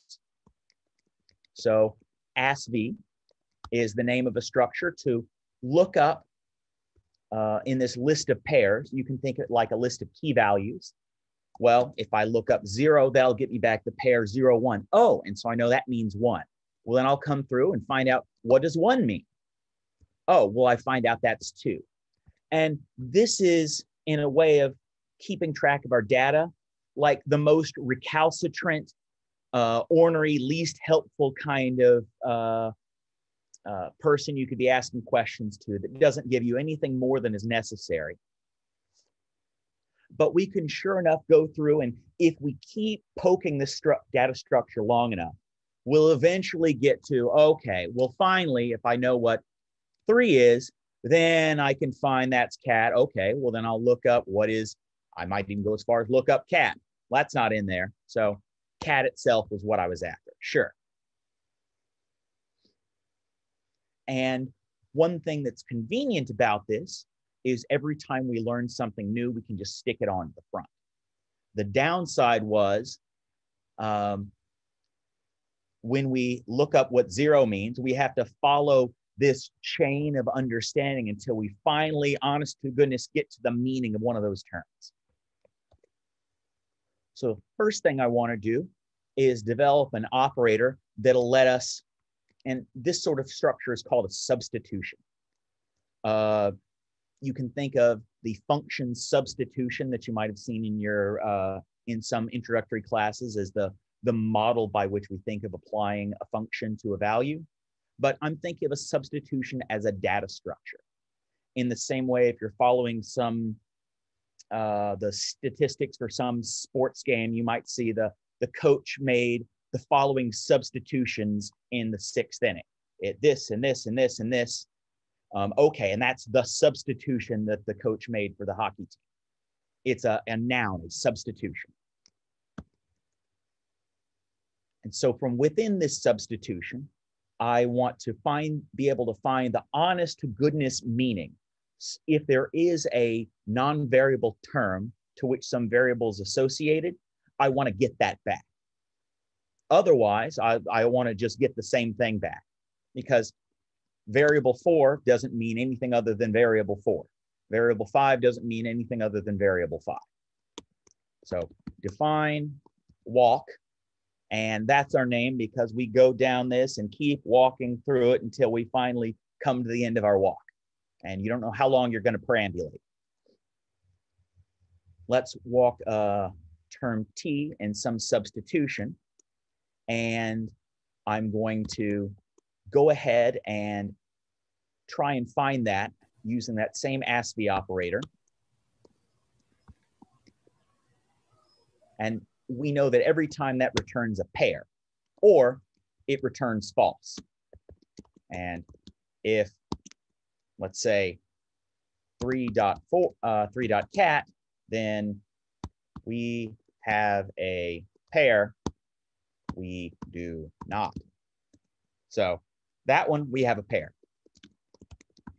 There we don't. So I can ask if we have a pair to, well, I want you to go walk the cooter of our pair. That's the right-hand side of our pair. How about we'll do define, save those for later. Car and cooter, left and right-hand side of a pair. Okay. Define car, RHS car, and define RHS cooter. So we'll look up the right-hand side of that pair in that same substitution. And if it's not there, then we'll return the element t that we looked up.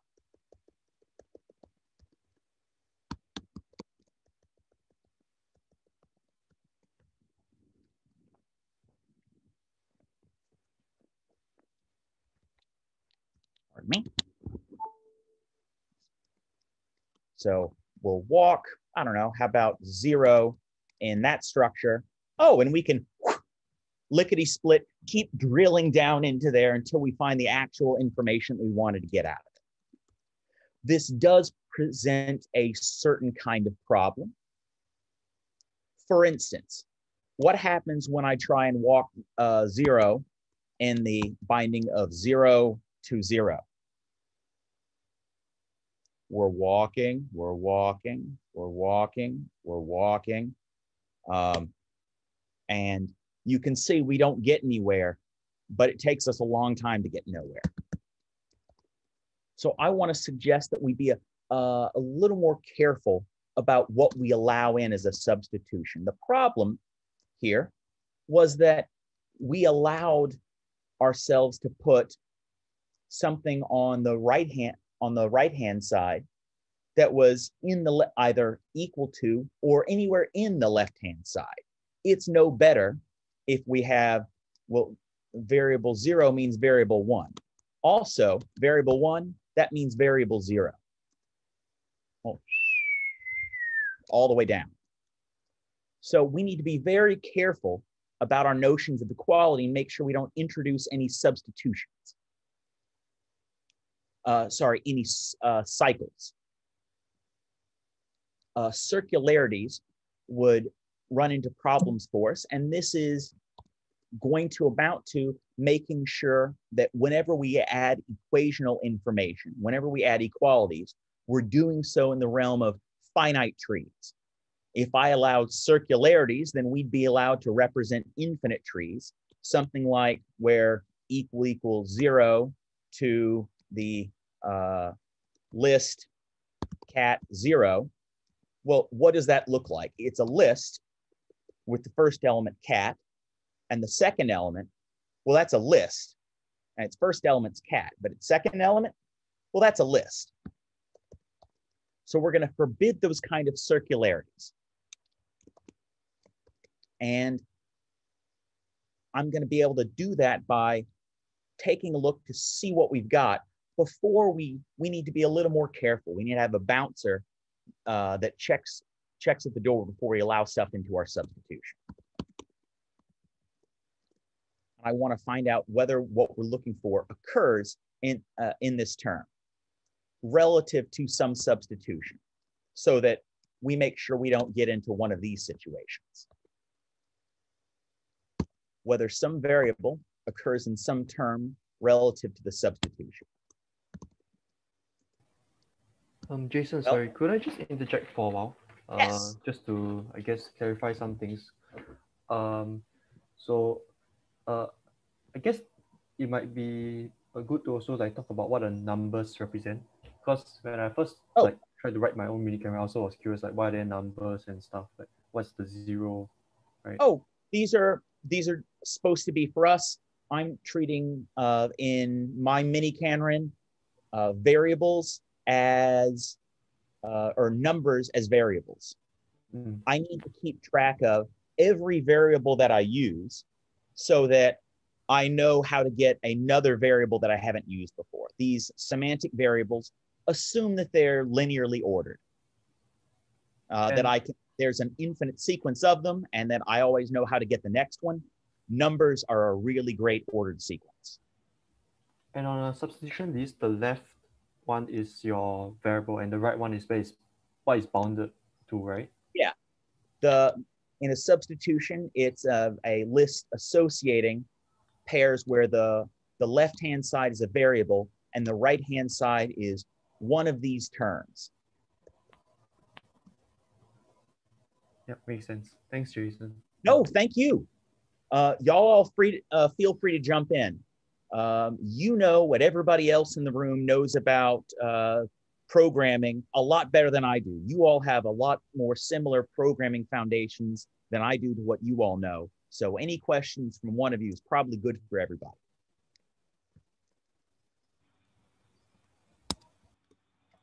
So the first thing I'm going to do is I'm going to go find out what this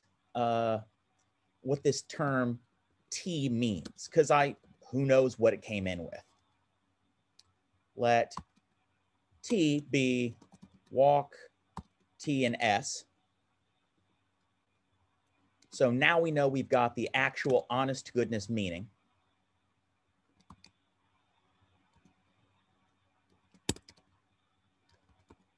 And that term T can now be only one of three things. It's either a variable, it's a cons, or it's otherwise some constant. Symbol, cat, dog, horse, fish, turtle, that kind of stuff. If it's a variable, how do I know if X occurs in that term? Well, if they're equal, and this is my little equality operator. It's for reasons we don't need to concern ourselves with. That's good enough to be equality for me. If what we've got is cat, dog, horse, turtle, then I know the variable doesn't show up in there because no variable is the same as one of our constants. Our constants were symbols or the empty list, and our variables were disjoint from those. So we've got non-overlapping types here. The other thing that we might run into is it might be a cons, one of those structures where we've got a left and a right-hand side. If what we've got in our substitution is actually a tree with substructure to it, then the variable occurs in that tree if it occurs in the left-hand side of the tree relative to our substitution, or if it occurs in the right-hand side relative to our substitution.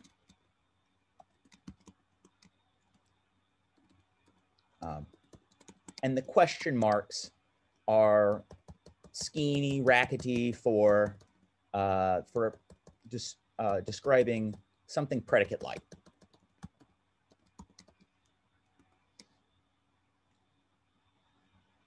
Well, so we can check and find out that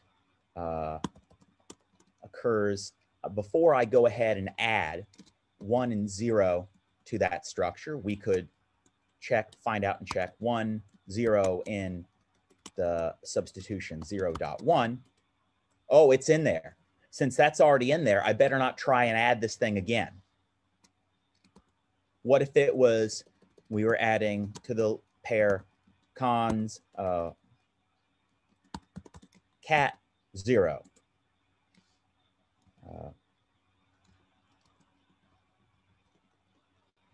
Uh-oh.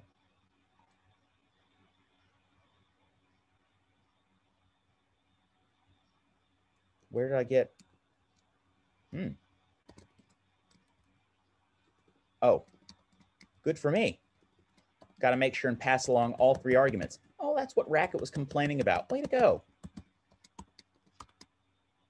Sure. There we go. And no matter what, we can find out if we've got something in there. So based on our exhaustive test suite, we now know how to tell if something's, if some term shows up in a variable with respect to the information we already know. We know how to, for any term, drill down and find out what it actually means with respect to the information we already know. And so I think that we can now get to being a little bit more rigorous about how it is that we add new information. So to extend a substitution with a mapping between a variable and a term and some existing substitution, we're going to make sure that we only add that new association in, provided it doesn't create a circularity of some kind. So if it turns out that X occurs in T with respect to that substitution, then we're going to say, oh, no, you just can't add that. That's a failure. Otherwise, if it's okay to put in, then we're going to go ahead and construct a new pair with X and T, and we'll stick that onto our existing substitution. So rather than having to go in and mess with these by hand, we'll try 1 and cons cat 0 onto the existing substitution 0.1, and good. We'll find out you can't add that in there. However, if we were adding it on to, let's say, any other variable, we'd be just fine.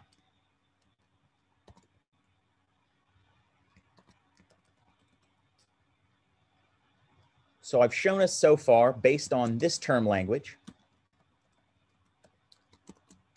how to, with these kinds of substitution data structures, get information out, find out if it's okay to add something, and how to add something where we check if it's okay. This is inches from being able to implement that equal operator that Will showed us how to use, the equal of two terms together. The heart of that is a tool called unification that you'll see show up in artificial intelligence, in people who work in types, people who work in relational logic programming, shows up all over the place. And it's a really cool operation because it both acts as the kind of thing you'd use for assert in certain kinds of programming languages. It gives you the behavior of predicates to check equality. It gives you the behavior of assignment all at once. It's a really flexible, cool kind of tool. So define unify, and we'll unify two terms with respect to a substitution. What this really means is unification is a kind of two-way pattern matching. I think of it like if I've got two trees, A, B, underscore, where this is like a wild card, or a variable, C, D, and I've got another tree, blank, blank, D. Is there a way that I could fill in these wildcards so that these two are exactly the same thing? That's what unification means. It means find me a way by pattern matching to fill in the blanks so that the two things I've got are actually factually, syntactically the same. And remember, no cycles. That's the goal of unify. The underscore dot zero, by the way, when we see it in the output answer, that is to respect the same kind of notion of underscore meaning wildcard. And the dot zero, that's a subscript. The first thing we're required to do is know what it is we're talking about. So T is what we get from, T1 is what we get from walking, T1 and S. To know what it is we're talking about. Same thing with T2. So now that we found the meaning of these terms with respect to our substitution, we know what flavor of thing that we've got. There's a couple of choices to consider.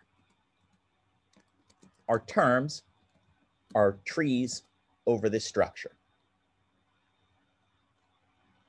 So each one of these terms that we're looking at is either a variable, it's some kind of constant, or it's a tree with substructure to it.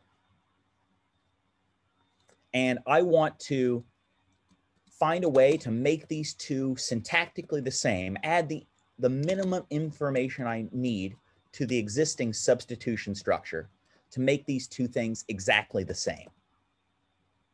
Well, the easiest case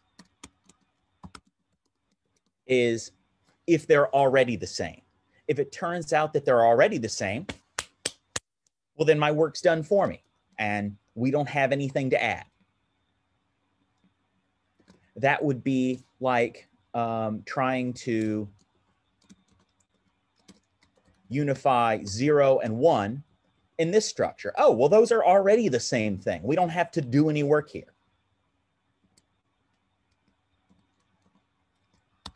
So let's assume they're not already the same. If one of them is a variable, well, then what I want to try and do is to add this information of, we've now figured out by looking at it, I've got a variable 7, and the other thing I've got is, I don't know, some other kind of term, cat, or perhaps some kind of term, cons 7 to cat. So it might be okay, it might be trouble. But if we've got a variable, then, and it's not already the same as this other thing we're trying to add, then we'll have to go ahead and try and add it. Where this one's a variable, I don't know what this one is, and we'll add that to our, but we'll try and add it with respect to our substitution.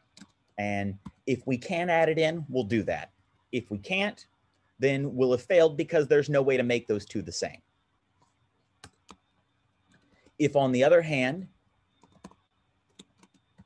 the other one's a variable, there's several ways we could handle it. The easiest one is, oh, well, we'll call unify and just flip the two. If, oh, I was looking for a variable in the first position, but it turns out I had something else in the first position and a variable in the second. Oh, well, we'll just swap those two around and call it again. Now, this is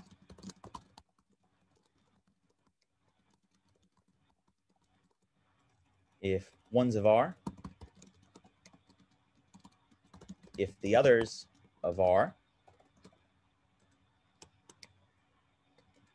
Now we get to an interesting case. So what about if neither one of them's a variable? Well, I do need to consider the case where what we have are both terms with substructure.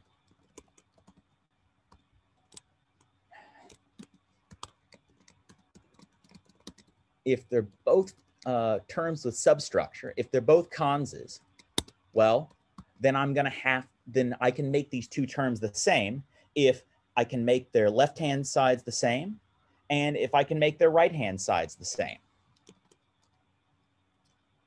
Let's try the left-hand side first. We can pick. So we'll unify the left-hand side of T1 and the left-hand side of T2 in the same substitution. And this will either work or it won't. It might be that down the left-hand sides, there's some incompatible behavior. We just, cat and dog. Assuming it works. Well, I want to make sure that the same information is consistent with what's going on in the right-hand sides. It wouldn't do to find out that, oh, variable 0, down the left-hand side, you have to make it cat. But down the right-hand side, you have to make it dog, because cat and dog, those don't get along together. So some new substitution, some embiggened substitution, and assuming that we got some actual value out of that, we'll try and do this work down the right-hand sides.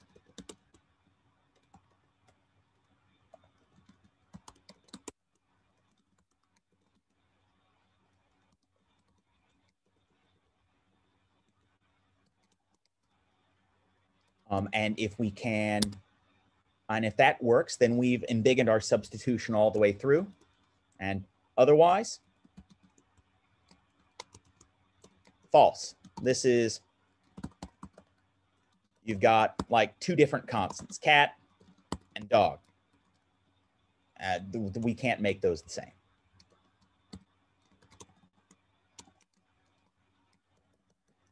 So this is a fancy operation that it took people several decades from when it was first discovered and introduced to recognize what they had on their hands.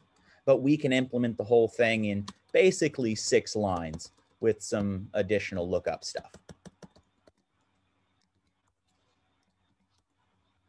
So I think we can give it a whirl. Let's try to unify cons 0, 1 with cons 1 cat in an empty substitution. What does that get us back? Well, if I load the file, uh-oh.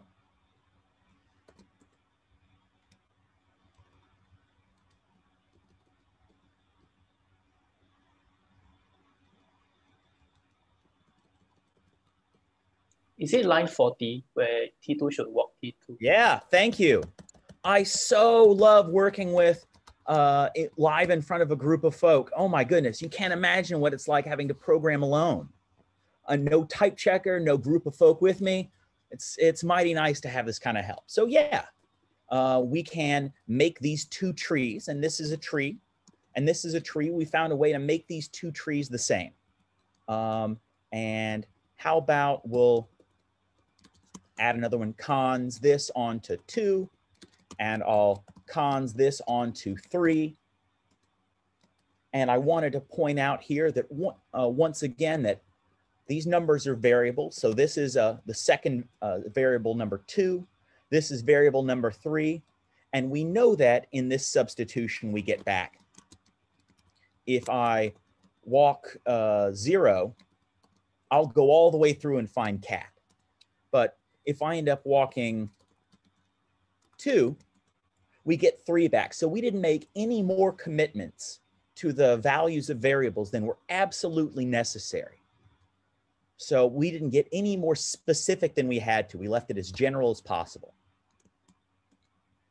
All right, and this is now inches away from doing what we need to implement equal equal. I think we've got, we're well within range of that.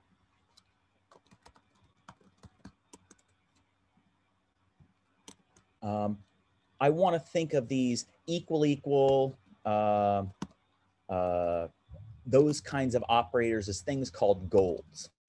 So a goal is going to take the information we've accumulated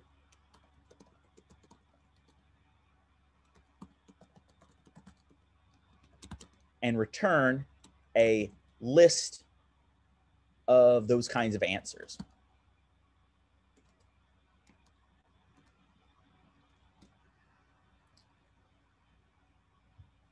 So we're going to need to do that. You might have noticed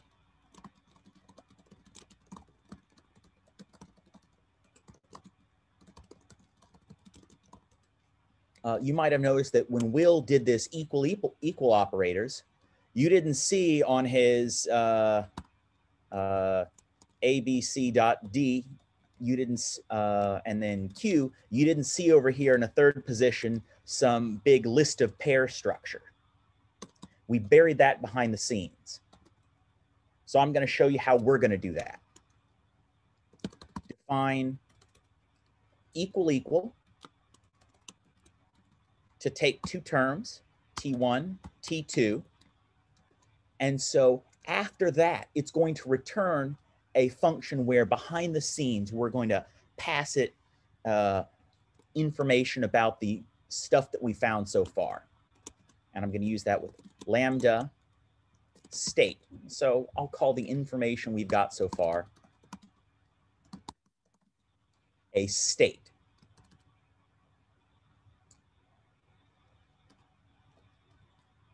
I hadn't quite decided what to do with this, but I think I'll just tell you what we need in a state. I want to add 3 pieces of information.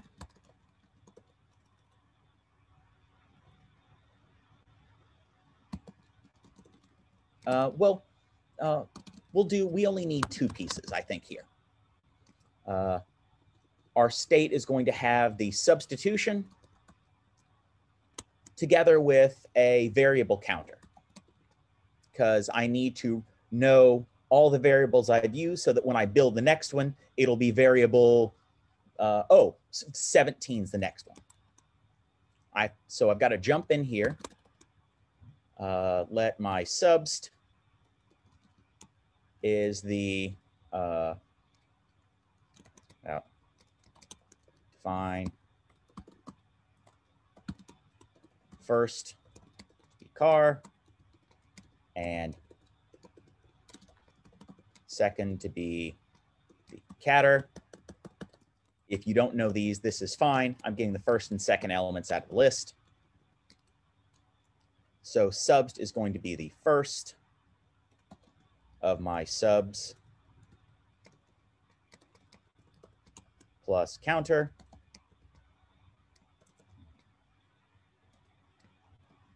And then behind the scenes, we've got all the parts for our unify. Unify T1, T2 in our subst. And this, as we know, will either succeed or fail. This is maybe a new subst.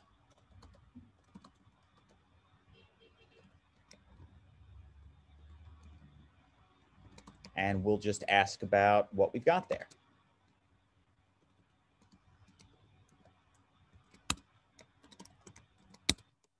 Since it can succeed or fail, if we got a new subs, then I'm going to return a list of answers. miniKanren, we always return lists of answers. So this is going to be a list of,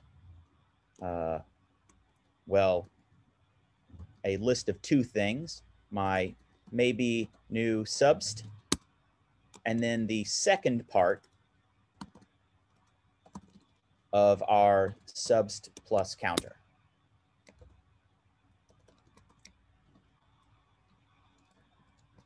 If it turns out we failed, well, then we're going to return an empty list of answers.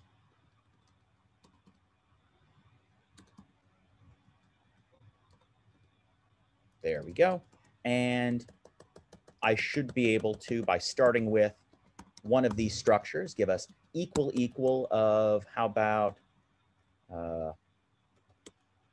cons cat to 0 to cons to 1, and stack this onto cons cat to horse on turtle. Well, equal, as Will showed us before, gives us a procedure. And it's a procedure. Why was it a procedure? It's a procedure because it's waiting for a state. We've got to give it a state that is a list of an empty substitution and some variable counter. Well, let's see, I've used 0 and 1. So the next one ought to be 2. And here we go. We get back out a list of answers. The first answer has this information in it about our substitution. We still know what the next variable counter is. That's great. I could go ahead and show you how we implement our new variables. There's a couple papers and talks where we do that. So I think rather than doing that, I'd like to show you what the secret sauce is for miniKanren search. If you want to see how we implement additional constraints, the short version is rather than putting 2 pieces in your state, you put 3 pieces in. Well, we'd also need information about disequalities. Well, we'd also need information about maybe what terms can't be equal to one another. This is the additional constraint, a version of the additional constraint that Will mentioned staying up all night to implement. Nowadays, you don't have to stay up all night to implement it. It's basically another 5 or 6 lines of code. So the secret sauce for our search, what makes miniKanren search more useful than Prolog search, is that it's a depth-first search with kind of a biased interleaving. And I'm going to pull out from my scratch buffer over here 2 bits and pieces. They're essential to us for implementing the search.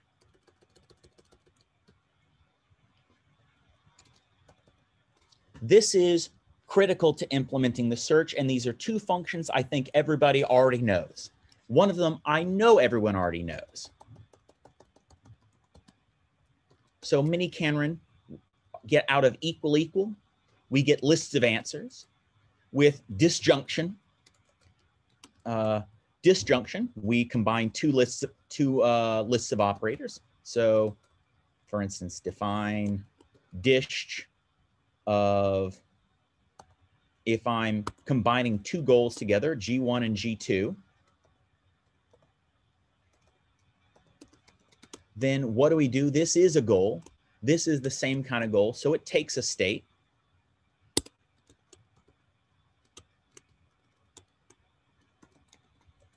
And what we'll do is we'll run the first goal with our state, run the second goal with our state, and we'll return those lists together.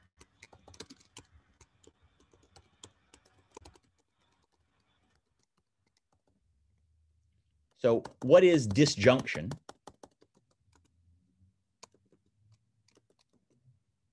Disjunction of two goals is all the ways we can do the one and all the ways we can do the other. So let's see, how about we could be interested in this question, or we might have instead been interested in ways we can make cons cat fish equal to the variable 0. So there's two different ways to get out of this we might be interested in. And as you can see, here's the first answer, here's the second answer, and we just stick them together as you'd expect. When I say stick them together as you'd expect, it really is. Now, surprise, surprise, what is the implementation of this putting together sequences of answers from miniKanren? Well, it's our favorite function today, append. If the first list of answers is empty, well, we stick together the second one. If otherwise what we've got is a cons, we've got one answer and some more, well, we'll stick that one onto appending the rest of them together. And disjunction works in conjunction works in a pretty similar way. This is for conjunction. Now, Will has pointed out that the real cool special operator that he had to add in to start doing a lot of neat stuff was the ability to write recursive relations, the ability to do recursive definitions. I want to try doing that myself. Let's say something real simple, not very interesting. I would like to either make it a disjunction, to make what I've got here a disjunction, where either x is equal to turtle, or call turtles of x. So for whatever variable we put in here, it'd be nice to return an infinite sequence of turtles, because I like turtles.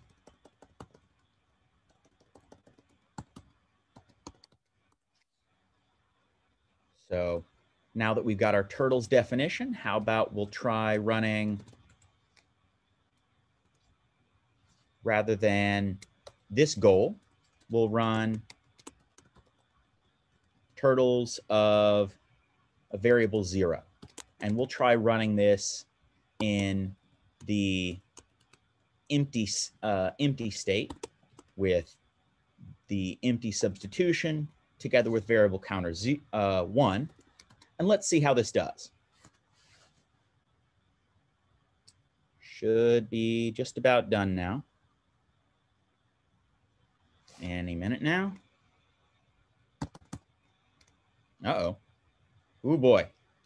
So as you might have expected, we had turtles all the way down. What happened here?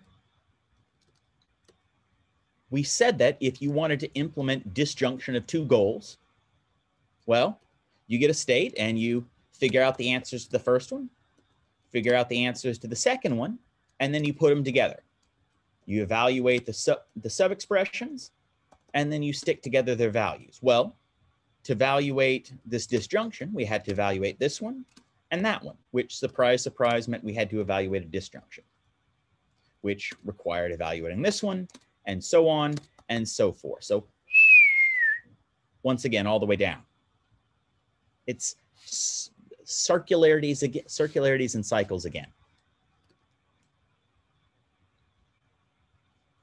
And I decree that the only way to get out of an infinite loop is to build an escape hatch before you start. My plan is this. What is the value of lambda of no arguments on, let's say, define, how about turtles of X, turtles of cat, we know is going to go into an infinite loop. What is, however, lambda of no arguments, turtles of cat? What is this and how quickly does it stop?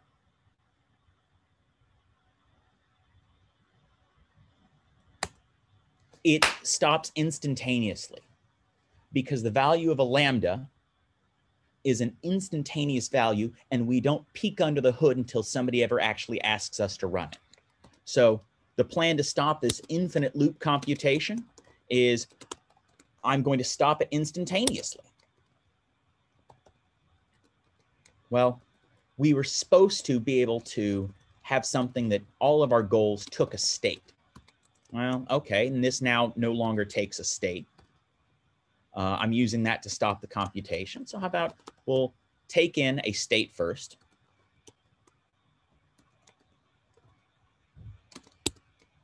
And then we'll stop the computation. But if somebody ever starts it up again, at that point, we'll run it with the state that we'd saved.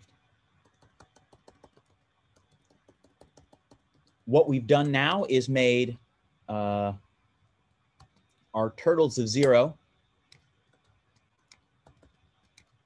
If I reload the file, now a push button operation. Okay, so it loaded and it ran. All right, and now we've got one answer. And what's in the right-hand side of that answer? Well, it's a procedure. And what happens when I run it? Oh, it turns out we've got another answer together with a procedure. And what happens when I take the right-hand side and run it? There's another one. And we keep going here. So we've taken an infinite loop and now made it a push button where you got to press it, give it a little gas to go at every step of the way. This does, however, when we do that will flip one way or the other, run us into a little bit of a problem.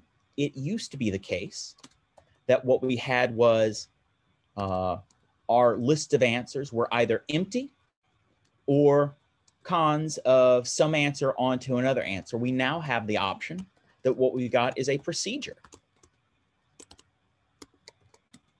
And until now, we hadn't been able to account for that.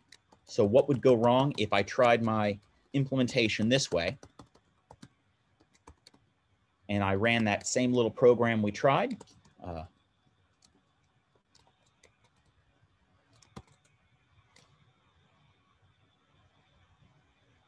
Okay, well, that's no good.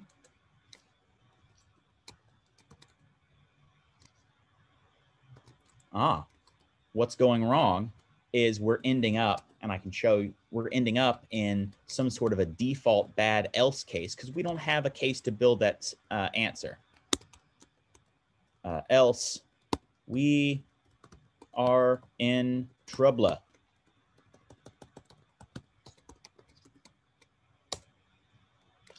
And if we run that, we will find that indeed we are in trouble. So my plan is rather than to admit defeat, do something special to account for these delayed computations.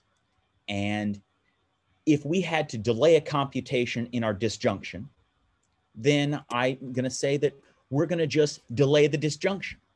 It's you can think of it like a middle manager. If one of my employees isn't as done with his work yet and I need all of their work together to present my work, then I'm blocked on them. Lambda, we will also delay. And this delay is going to be if somebody asks us, if somebody gives us a little more gas, we'll give that subordinate computation a little more gas, and we'll keep going from there. So we should now, when we flip this, be able to, rather than running into trouble, get a procedure and run it, and get a procedure, and then we run it. and get a procedure, and then we run it. And the problem that I'm now facing is that if we've delayed a computation because we were waiting here on the result of some recursion, what we'll do is when we start it again, we'll pick up right back where we left off. So we've got, as soon as we get done with this infinite sequence, we'll have a bunch of turtle answers waiting for us. Likewise, you can imagine if we had turtle and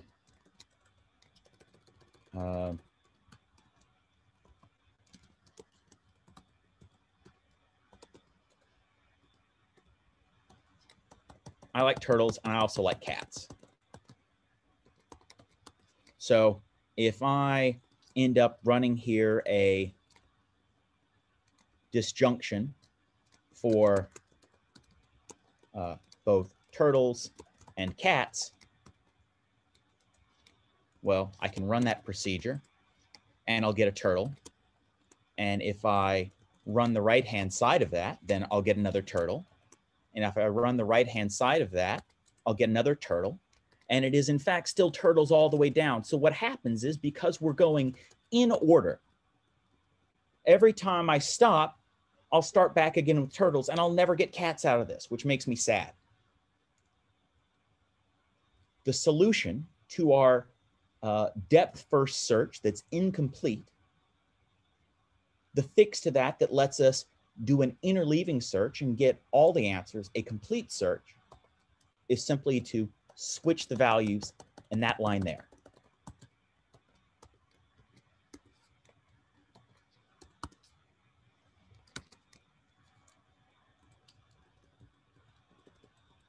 Now, instead, we can run that and get a procedure, and running here, we'll get a turtle. And if we run the right-hand side of that, we get cats back out. And if we run the right-hand side again, we get a procedure where we get turtles. So we can now get in values out of both of them. And this is sufficient to give you one of the two secret sauces that makes miniKanren able to do some of the things that, as usually implemented, Prolog didn't have the power to do. And it's, for those of you Emacs users, escape control T. It does not make it one of the questions in chat, does that make it a breadth first search? No, it does not make it a breadth first search. So imagine what happened. The only way that we end up doing our delays is on these recursive procedures. So if I had and I can show you this right quickly. Let's say we had a dish here of turtles, dish of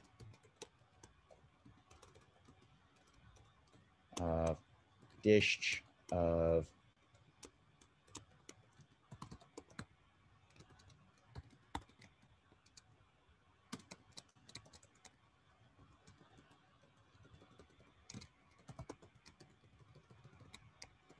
let's see what happens here. If this were a breadth first search, then you'd expect to get one answer out of this before we keep going.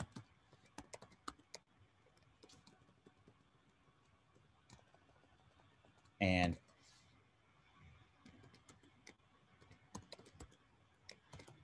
I always have to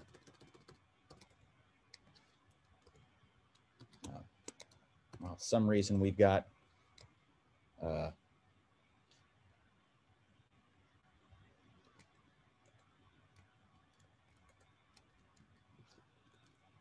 I've got here, and then my dish of this, and my dish of that. Well, that's exactly the right number of operators. I don't care. I don't care what it says. That's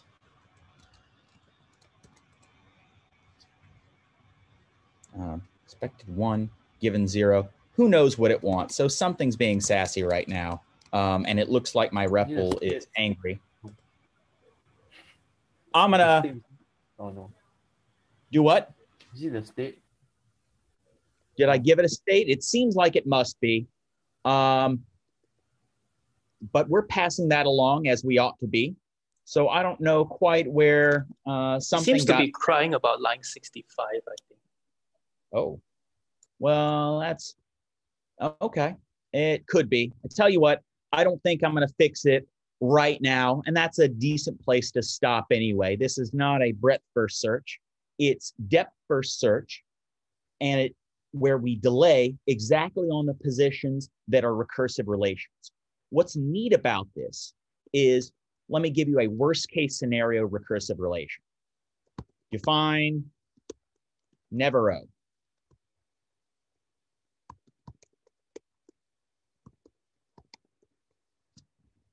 Now that is a mighty bad relation. And trying to interleave this with anything else, you're never going to get answers out of here, but it's always going to keep going. So the minimal place, it turns out, that if we don't do any other analysis, that we have to do an interleave to make sure that we get a complete search is at the top of every recursive relation. Because except for the recursive calls, everything's finite, which is one of those trivial kind of statements. Except for the stuff that's infinite, everything's finite. So we can go breadth first search down the finite portions. And as long as we stop at the first time we hit an interleave or hit a recursive relation and interleave there, that's sufficient to give us a complete search. I think that's a decent place to stop for this morning. It's just a little bit more to go and add disequality constraints if you want to have something more powerful in your little Kanren. But really, it's about 100 to 200 lines, 30 to 50 if you're being super crafty, and 250 lines of racket if you want the full generic constraint system, but you got to be a bit of a macrologist to make that happen. So thank you all very much. I hope that gives you a bit of a notion about how to start rolling your own relational language. And I hope that this is something that's useful to you in your toolbox. Thanks, Jason. Yeah. Do you have time for, like, I guess, 1 or 2 questions? Absolutely. I want to make sure we did. If not, I'll ask.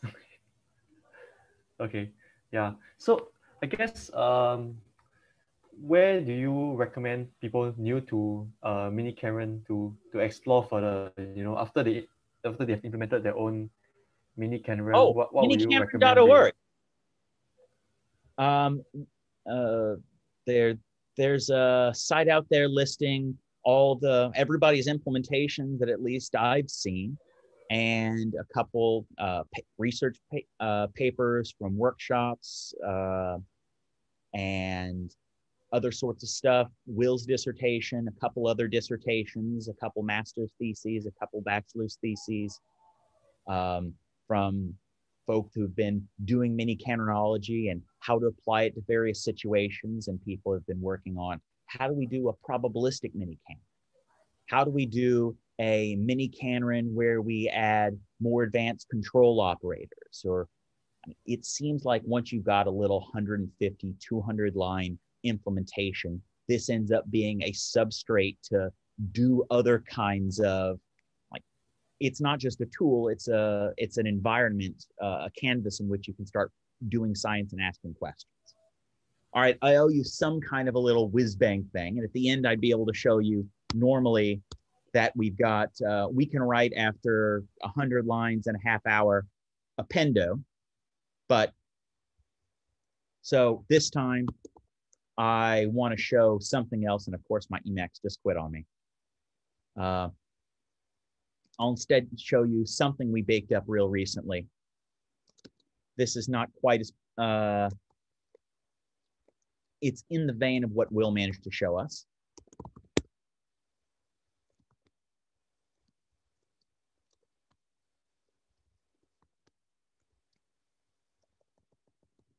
So what I've got here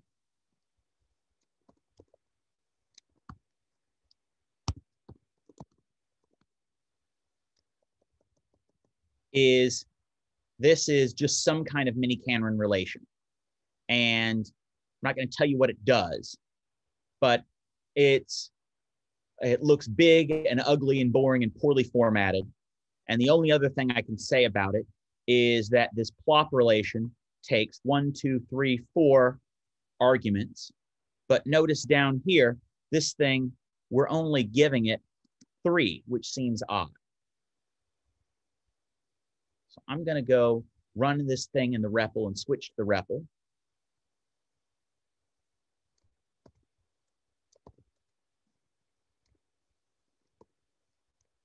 And when I run this relation, run this query with this relation, what I get back out is this big, odd, curious looking list.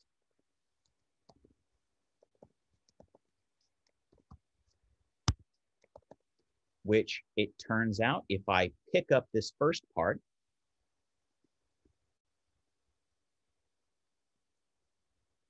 and copy that out,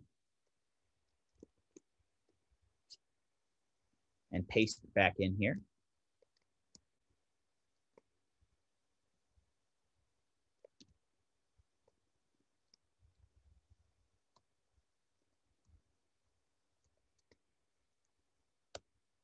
Okay, well, I've got that there. That's a piece. And here's another piece of data out of this.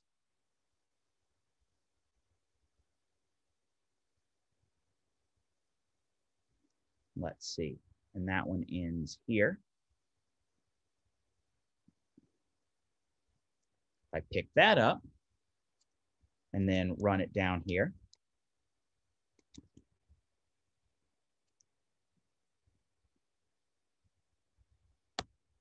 I get back out the same list. So what we've got here is a quine written in miniKanren. It's a miniKanren program that produces itself. And I bet you we're not expecting to see that today.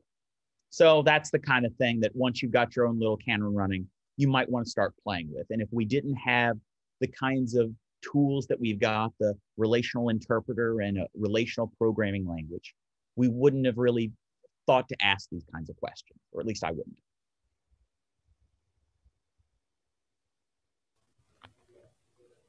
Cool. Yeah. Xingyan. Yeah. Actually, Jason, maybe would you like to share a bit of the research you are doing nowadays with our audience? Sure. So there's a couple of things that I think are interesting that I was working on lately. If any of you are Lispers in the audience, the quasi-quote, unquote structure that they have for how you can build data structures is way more powerful and scary than I had thought. So I thought that would be a neat tool to try and add to the relational interpreter, but I got to looking at it and holy moly, does this thing go deep. So we've been playing with what it would take to look at that. Another thing that I've been looking at that I'd love to talk with, I don't know if there's anybody in here who works with delimited control. We've got this implementation of backtracking that's stream-based with some delay to it. And it seems like there really ought to be a multi-continuation based implementation of this, but I haven't been able to find the analog. And what's wild about it is these aren't, these streams that we've got aren't necessarily data, because some of them, they do have delayed positions, but they're not co-data because they actually can in certain instances terminate. So it's a mix of data and co-data together that we need to be able to append and interleave together. And how to represent that with in a multi-continuation structure, I think is really interesting, cool, fun, open question. I've also been playing with like what other kinds of implementations we could do in array languages, or ways that we might be able to improve the translation of miniKanren programs if we give modes to them and we say how we want to use it, how to make it run like fast Haskell.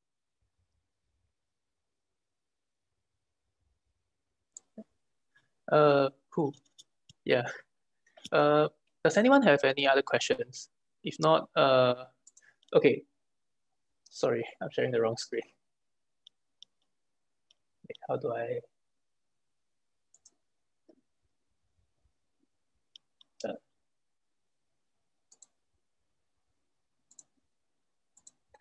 Sorry. Right. Well, I didn't get to introduce Jason earlier. Oh. Yeah, he's a lecturer at the Curry College of Computer Science, and his research interests include functional and logic programming. Although earlier he went through, what was that? Strain of something code data and data. Sorry, Yes. I didn't quite get that part. Yeah. All right. Yeah. Yeah. So